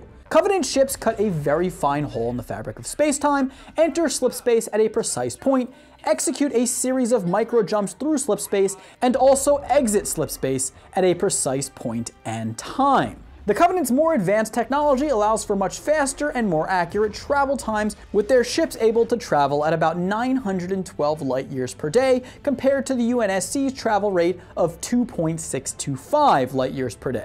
Additionally, the more precise technology allows the Covenant to avoid human defenses and gain positional advantage. Using quick, short slipstream jumps, Covenant ships can even evade missiles which cannot track through slipspace. The next advantage is interstellar communication. While the UNSC has trouble communicating across the vastness of space and utilize very new technology to do so, the Covenant, as with FTL travel, have pretty much mastered it. The Covenant also use slipspace for interstellar communications, but the Covenant have communication relays installed on some of their ships and planets that enable communication across space. This communication system is called the proselytization network, which not only allows for superluminal communication, but also for the prophets on High Charity, the Covenant's now defunct mobile capital city, to stay connected with their armies and ensure their continued obedience. At the Covenant's height, their ships contained an automated messaging system that transmitted orders and messages from ship to ship on arrival or departure from a star system. Due to Covenant arrogance and ignorance of their own technology, these messages are not properly encrypted and are liable to interception. But nonetheless, the Covenant is able to rapidly send information across interstellar space. The next advantage is the ORS-class heavy cruiser. This capital warship is used for planetary occupations and as support ships for Covenant flagships. Like other ships in the Covenant fleet, it is well armed and armored. The ship is equipped with 3 plasma beam emitters, 16 plasma torpedoes, 48 plasma cannons, and 2 energy projectors capable of blowing up worlds or bisecting UNSC warships. Though I suppose my pet gerbil could bisect a UNSC warship. He is a feral one. What makes this ship unique is that it also features stealth technology, making the ship capable of reconnaissance missions despite its length of almost 10,000 feet. The next advantage is the CPV-class heavy destroyer. This is of course a destroyer warship, coming in at only 5,460 feet long, and it makes the list because, like the ships before it, it still packs a punch despite being downsized. And that's the thing with the Covenant fleet. All of its ships are similar, as we see with the supercarrier and assault carrier. The heavy destroyer is the workhorse offensive ship of the Covenant Navy. But it doesn't just engage in ship-to-ship combat. The destroyer is actually the ship that most often engages in glassing operations, given its energy projector and crew of misfits and outcasts that were seen as low enough to undertake such missions. The ship also has 2 plasma beam emitters, 24 plasma cannons, 6 torpedoes, 20 pulse laser turrets, and 40 plasma bombardment mortars. Again, all not too unlike other Covenant ships, but packed into a much smaller vessel, affording the Covenant a ship made for heavy combat that they can produce and use frequently. The next advantage is the Covenant Spire, a structure that serves as the base of operations for Covenant forces on the ground. The spires allow soldiers, vehicles, and weapons to be teleported to a planet's surface from Covenant vessels in orbit, eliminating the need for conventional atmospheric entry. Spires are also capable of projecting energy shields over a large radius, thus affording protection to recently teleported forces and to the spire itself. The shields are resistant to conventional weapons and can disable enemy vehicles that pass through them, making spire shield zones hazardous areas for the UNSC on the battlefield. Given that the spires are self-protected and difficult to destroy, they are a critical part of Covenant invasion efforts and a nightmare for UNSC forces to deal with. The next advantage is the DSC-class support ship. Very few support ships in Space Navy history are as important as the Covenant DSC-class one. The ship is fairly well armed with a variety of plasma weaponry, but it largely stays out of combat. The ship instead provides food and supplies to Covenant soldiers. The ship itself actually contains large hunting preserves with many animals that can be killed and served to its tenant fleet. The ship also has assembly forges that manufacture food packs, maintenance kits, clothing, and even small weapons. The ships, at over 5,000 feet long, are gigantic mobile factories that the Covenant can send along with any fleet. The final advantage is High Charity. In effect, High Charity was a massive space station that housed billions of Covenant denizens and functioned not only as the Covenant's capital city and seat of government, but also as a holy city and religious center. Powered by the engines of the decommissioned Forerunner Dreadnought, the structure was 348 kilometers in diameter and 505 kilometers in height. High Charity was protected by some of the biggest fleets in the Covenant Armada, but the station itself had weapons platforms built into its bedrock with firepower surpassing that of even the most powerful Covenant ships. The city boasted 32 super heavy plasma lances and 1,900 plasma beam emitters, both types of energy projectors. High Charity was then further guarded by a rapid detection network of slipspace probes that could track even the smallest objects coming into close proximity of the city and mark them for obliteration.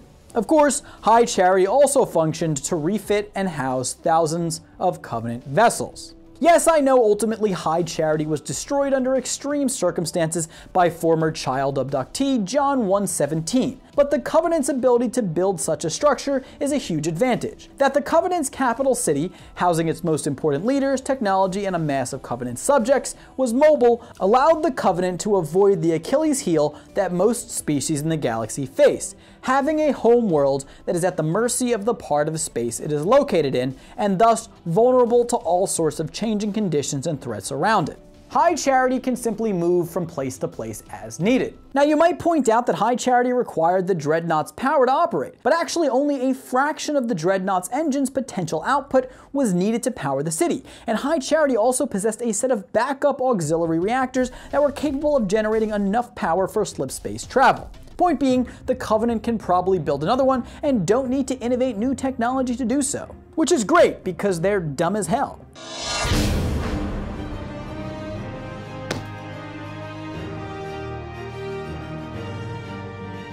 Number 1. Poor health and safety regulations. So Klingons are those dark blue-skinned bald aliens with Christmas tree lights on their armor. Haha, nah, I'm just kidding. I thought that would get you going.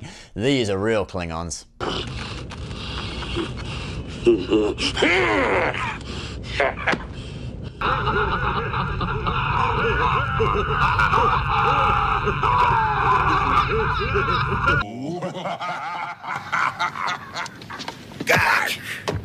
Ah, what a bunch of lovely people. But sadly, working for the Klingon Empire wasn't so lovely. Their ships were a bunch of rust buckets, but undoubtedly one of the most dangerous places to work would have been in the mining operations on the Klingon moon of Praxis. Basically, overmining combined with poor health and safety regulations caused the entire moon to explode.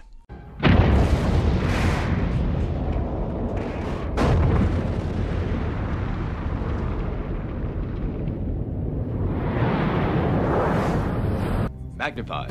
Computer enhancement. Praxis? What's left of it, sir? Many miners perished in the explosion.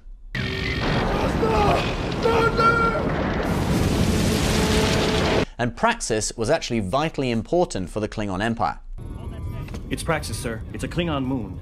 Praxis is their key energy production facility. And thus the destruction of Praxis did great damage to the operations of the Klingon fleet. They had to divert money from their massive military budget to dealing with the environmental damage to their homeworld Kronos, which was in close proximity to Praxis. Put simply, they couldn't afford a war with the Federation anymore and were forced to make peace. So put simply, over-reliance on a single energy source combined with poor health and safety regulations that caused the explosion led to massive changes in the Klingon fleet's warfighting abilities. Number 2. A feudal society. The Klingon Empire operated as a feudal society, which was founded by Kahless the Unforgettable, a kind of Klingon Jesus figure. His catchphrase was, "Today is a good day to die." So maybe not so much like Jesus. But anyway, the title of emperor became a more ceremonial and spiritual position in modern times, with a chancellor leading the government in practical terms. So it was kind of like a constitutional monarchy, like Japan. Let the strength of the samurai be with you always.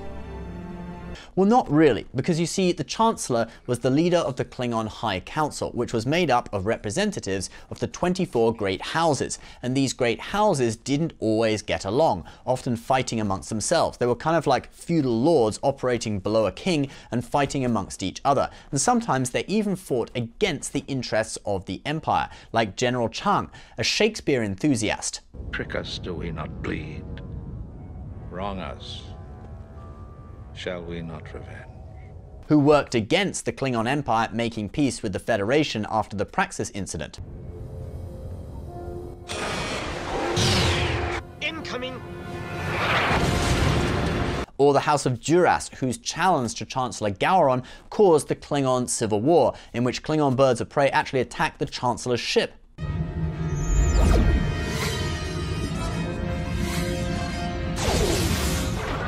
And the Chancellor was no saint either. Chancellor Gowron, in order to get General Martok, who he saw as a threat to his position, to take early retirement, would send him on suicide missions in which he would either die or be disgraced in defeat. Our next target. Sarpedian 5. Sarpedian is the headquarters of the entire 12th Order. Yes. But as you can see, Martok was very loyal to the Empire and shrugged off whatever Gowron threw at him. I will fight any battle, anywhere.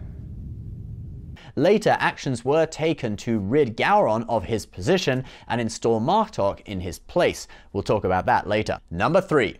Too trigger happy. Klingons often shoot first without asking any questions. Like at the beginning of Star Trek The Motion Picture, where 3 Klingon battlecruisers encounter the space cloud known as V'ger, and before they even know what it is, they start firing torpedoes at it. Starfleet also doesn't know why they are firing torpedoes off into space. Our sensor drone is intercepting this on quad L14. That's within Klingon boundaries. Who are they fighting? Unknown, sir. And it doesn't end well for those 3 vessels.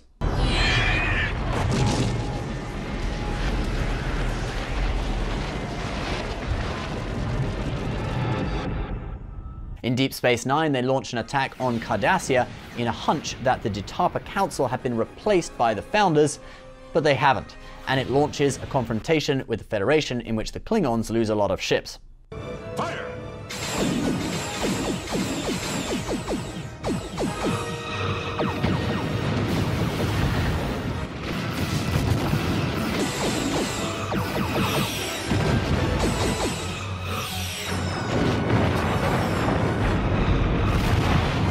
And eventually they find out it's actually the Klingons who'd been infiltrated by the Founders, and the Cardassians do eventually ally with the Dominion, which was the very thing that they were trying to stop in the first place through their trigger-happy antics. Number 4. Slow technological development. While the Klingons had been more advanced than the United Earth Starfleet back in the 22nd century, it would take 4 Starfleet vessels to fight off just one Klingon bird of prey back then, humans quickly caught up with them, and by the 2470s, most Klingon ships still couldn't go faster than Warp 9.6, while Starfleet had developed Warp 9.9 capable ships such as the Intrepid class and the Sovereign class. Klingons were perhaps not really that innovative in the first place. Even their cloaking technology, which was probably their most advanced tech, was actually given to them by the Romulans. Their medical science was also underdeveloped, since most Klingon warriors would prefer to die an honorable death in battle than be revived, so they didn't really need doctors.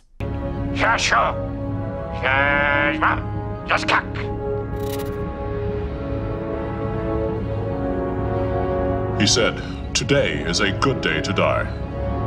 Number 5. Crude weapons. Now, it may have been because Klingons spent so much time working on hand-to-hand combat with various kinds of knives that their actual ship-mounted weapons weren't anything special.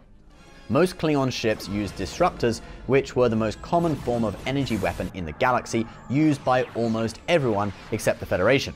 Ship-mounted disruptors were known for being weak against shields, but strong against physical matter. Could explain why the Klingons' disruptors were so effective against the Enterprise D when the Klingons had found out their shield frequency. But in general, you'd have to break through a ship's shields before you could hit the hull. Heavy disruptors also drained a lot of power from other ships' systems, and handheld disruptors didn't have a stun setting, so victims would either be killed or suffer from heavy disruptor burns. These weapons were thus viewed as crude by the Federation and the Vulcans. Number 6. Weird human resources practices. We talked before about weird HR practices in the Federation, but the Klingons are even stranger. When Commander Will Riker served aboard a Klingon ship as a cultural exchange, he learned that as a first officer, in order to get a promotion, he was expected to kill his captain, and likewise, the second officer was expected to kill the first officer. Basically, serving aboard a Klingon ship would have been one of the most stressful experiences imaginable, because you'd always be looking over your shoulder to see if there was a junior officer who was trying to kill you. And it wasn't limited to just aboard ships. Even the Chancellor could be challenged to a fight to the death, and the winner would inherit the title and rule the entire Empire. Hail! Worf, leader of the Empire! Worf! Worf! Worf! Worf! Worf! Worf! So I think this constant internal struggle would take its toll on the Klingon fleet's fighting ability. Number 7. Too many smaller ships. The Klingon bird of prey was the classic Klingon attack ship all throughout the Next Generation era. The Klingon Empire liked these ships because they were cheap to build and they would take advantage of their guerrilla-style battle tactics. But the bird of prey actually had a lot of design flaws, and they were easily outgunned by most Federation starships.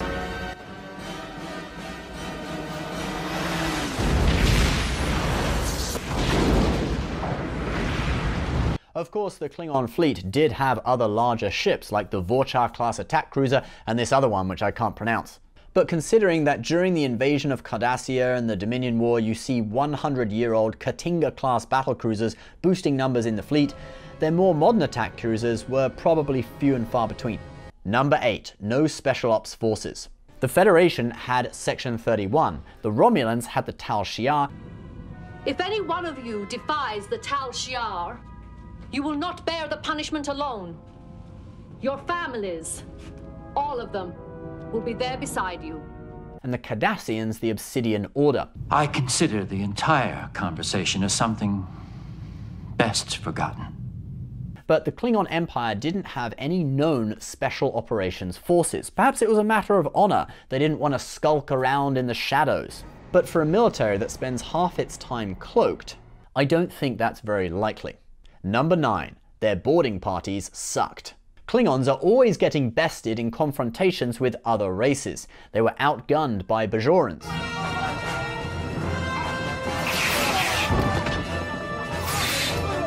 Starfleet officers. And in hand-to-hand combat, they are beaten by female Trill.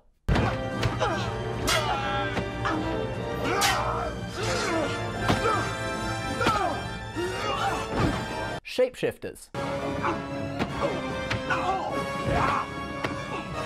Humans.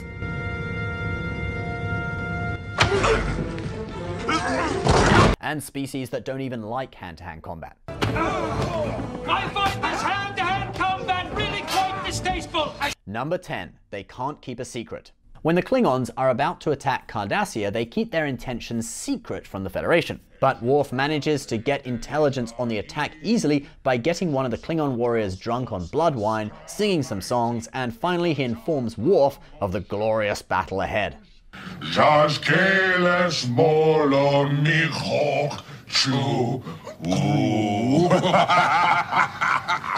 But instead of a glorious battle, Worf notifies the Federation and they foil their plan. Perhaps the Klingons should have paid attention to this World War II propaganda poster.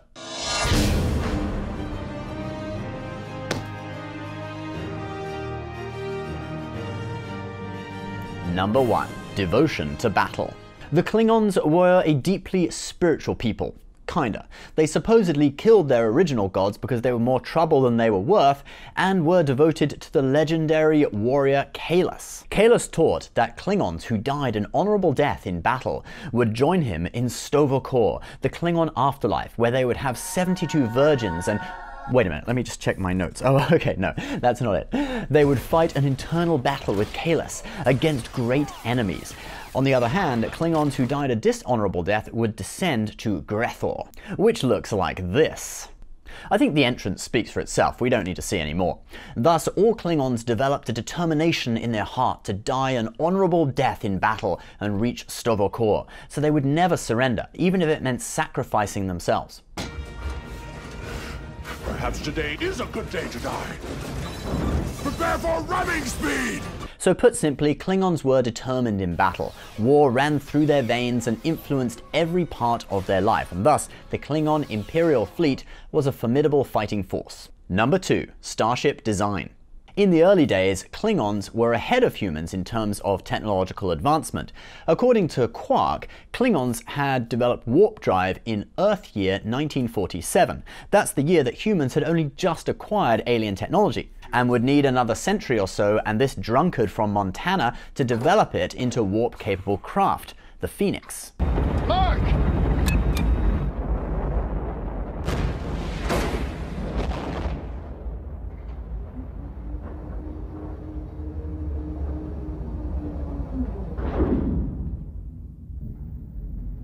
By the time of the 22nd century and the NX-01 Enterprise, Klingons had ships that could do Warp 6, whereas the Enterprise could only do Warp 5. They also possessed superior firepower. Grab hold of something.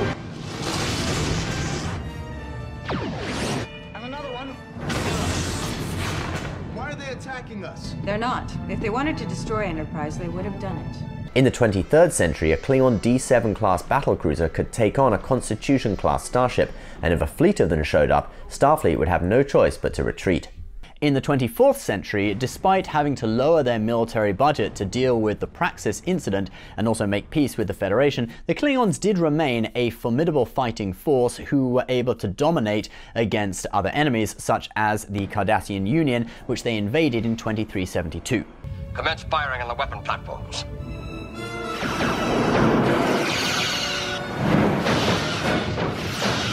Number 3. Cloaking devices. Klingons supposedly obtained cloaking technology from the Romulans, not strictly canon, but whatever, and cloaking devices quickly became standard on most Klingon vessels. This gave the Klingons an advantage over non-cloak capable species.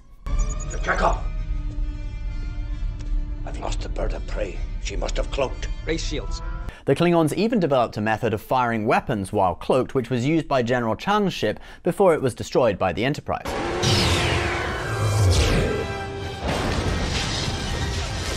The Federation would later sign the Treaty of Algeron with the Romulan Star Empire, which forbade them from using ship-mounted cloaking technology, so the Klingons would retain this advantage into the 24th century.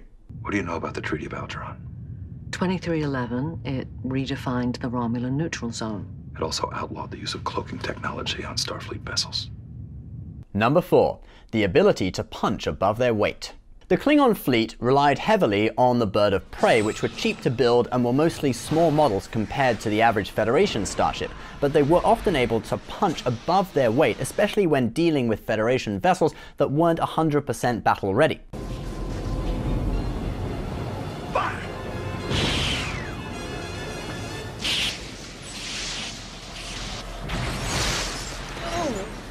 In Star Trek III: The Search for Spock, a single bird of prey is able to recover from an attack by the Enterprise and fire on the ship, crippling vital systems, forcing the crew to abandon ship and self-destruct.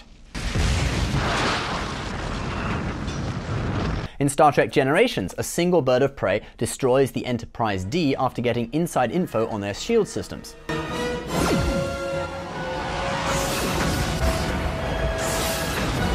have found a way to penetrate our shields.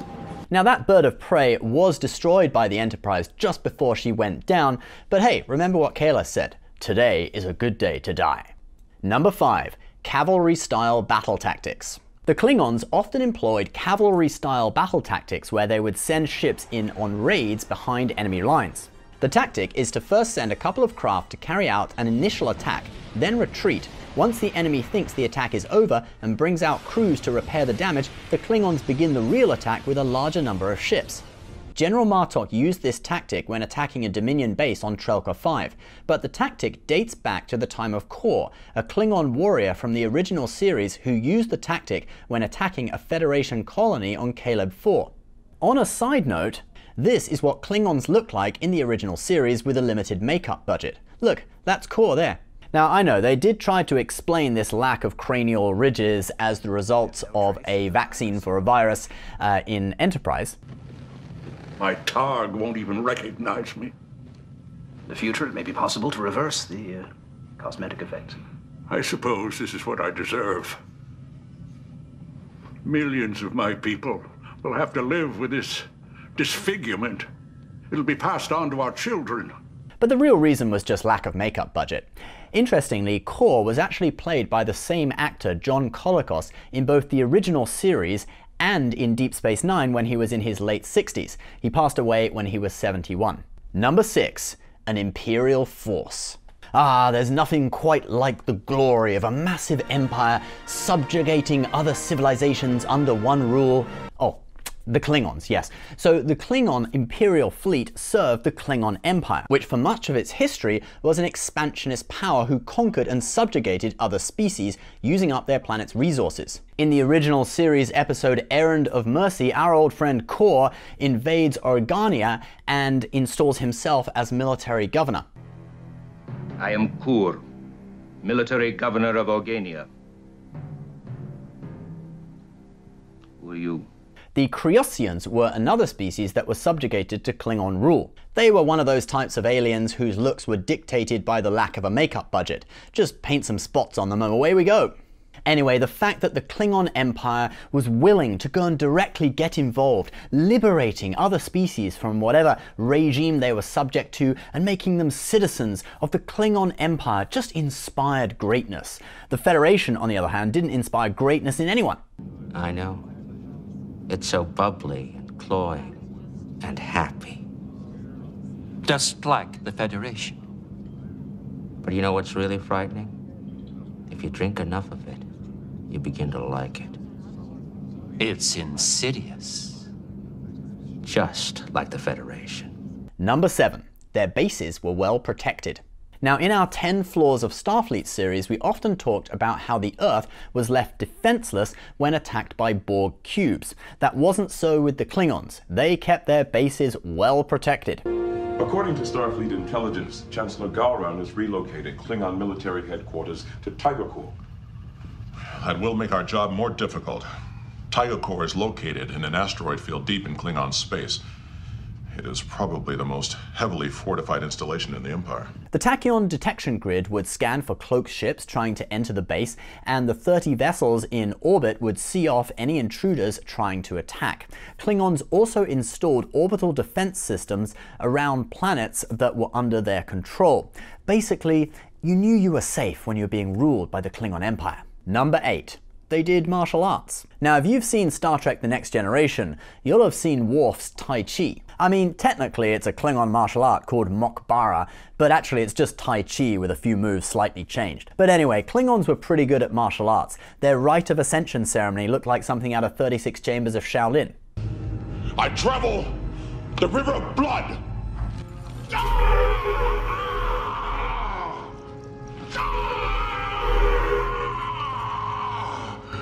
Yeah, they were tough, and they had many stories of glorious battles, such as this one. The Battle of Klok de Kel Bracht is a legendary Klingon victory over the Romulans almost a century ago. This was the battle that the Klingons won against the Romulans using melee weapons, such as batliths. Look, this is a batlith. Ah! Ah!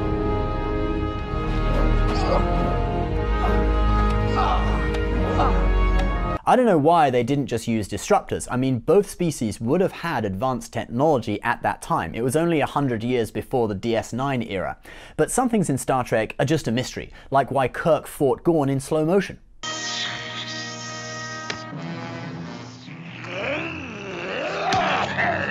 But anyway, the Klingons were good at fighting, except when the plot of an episode required them to suck, basically anytime they fought against Starfleet.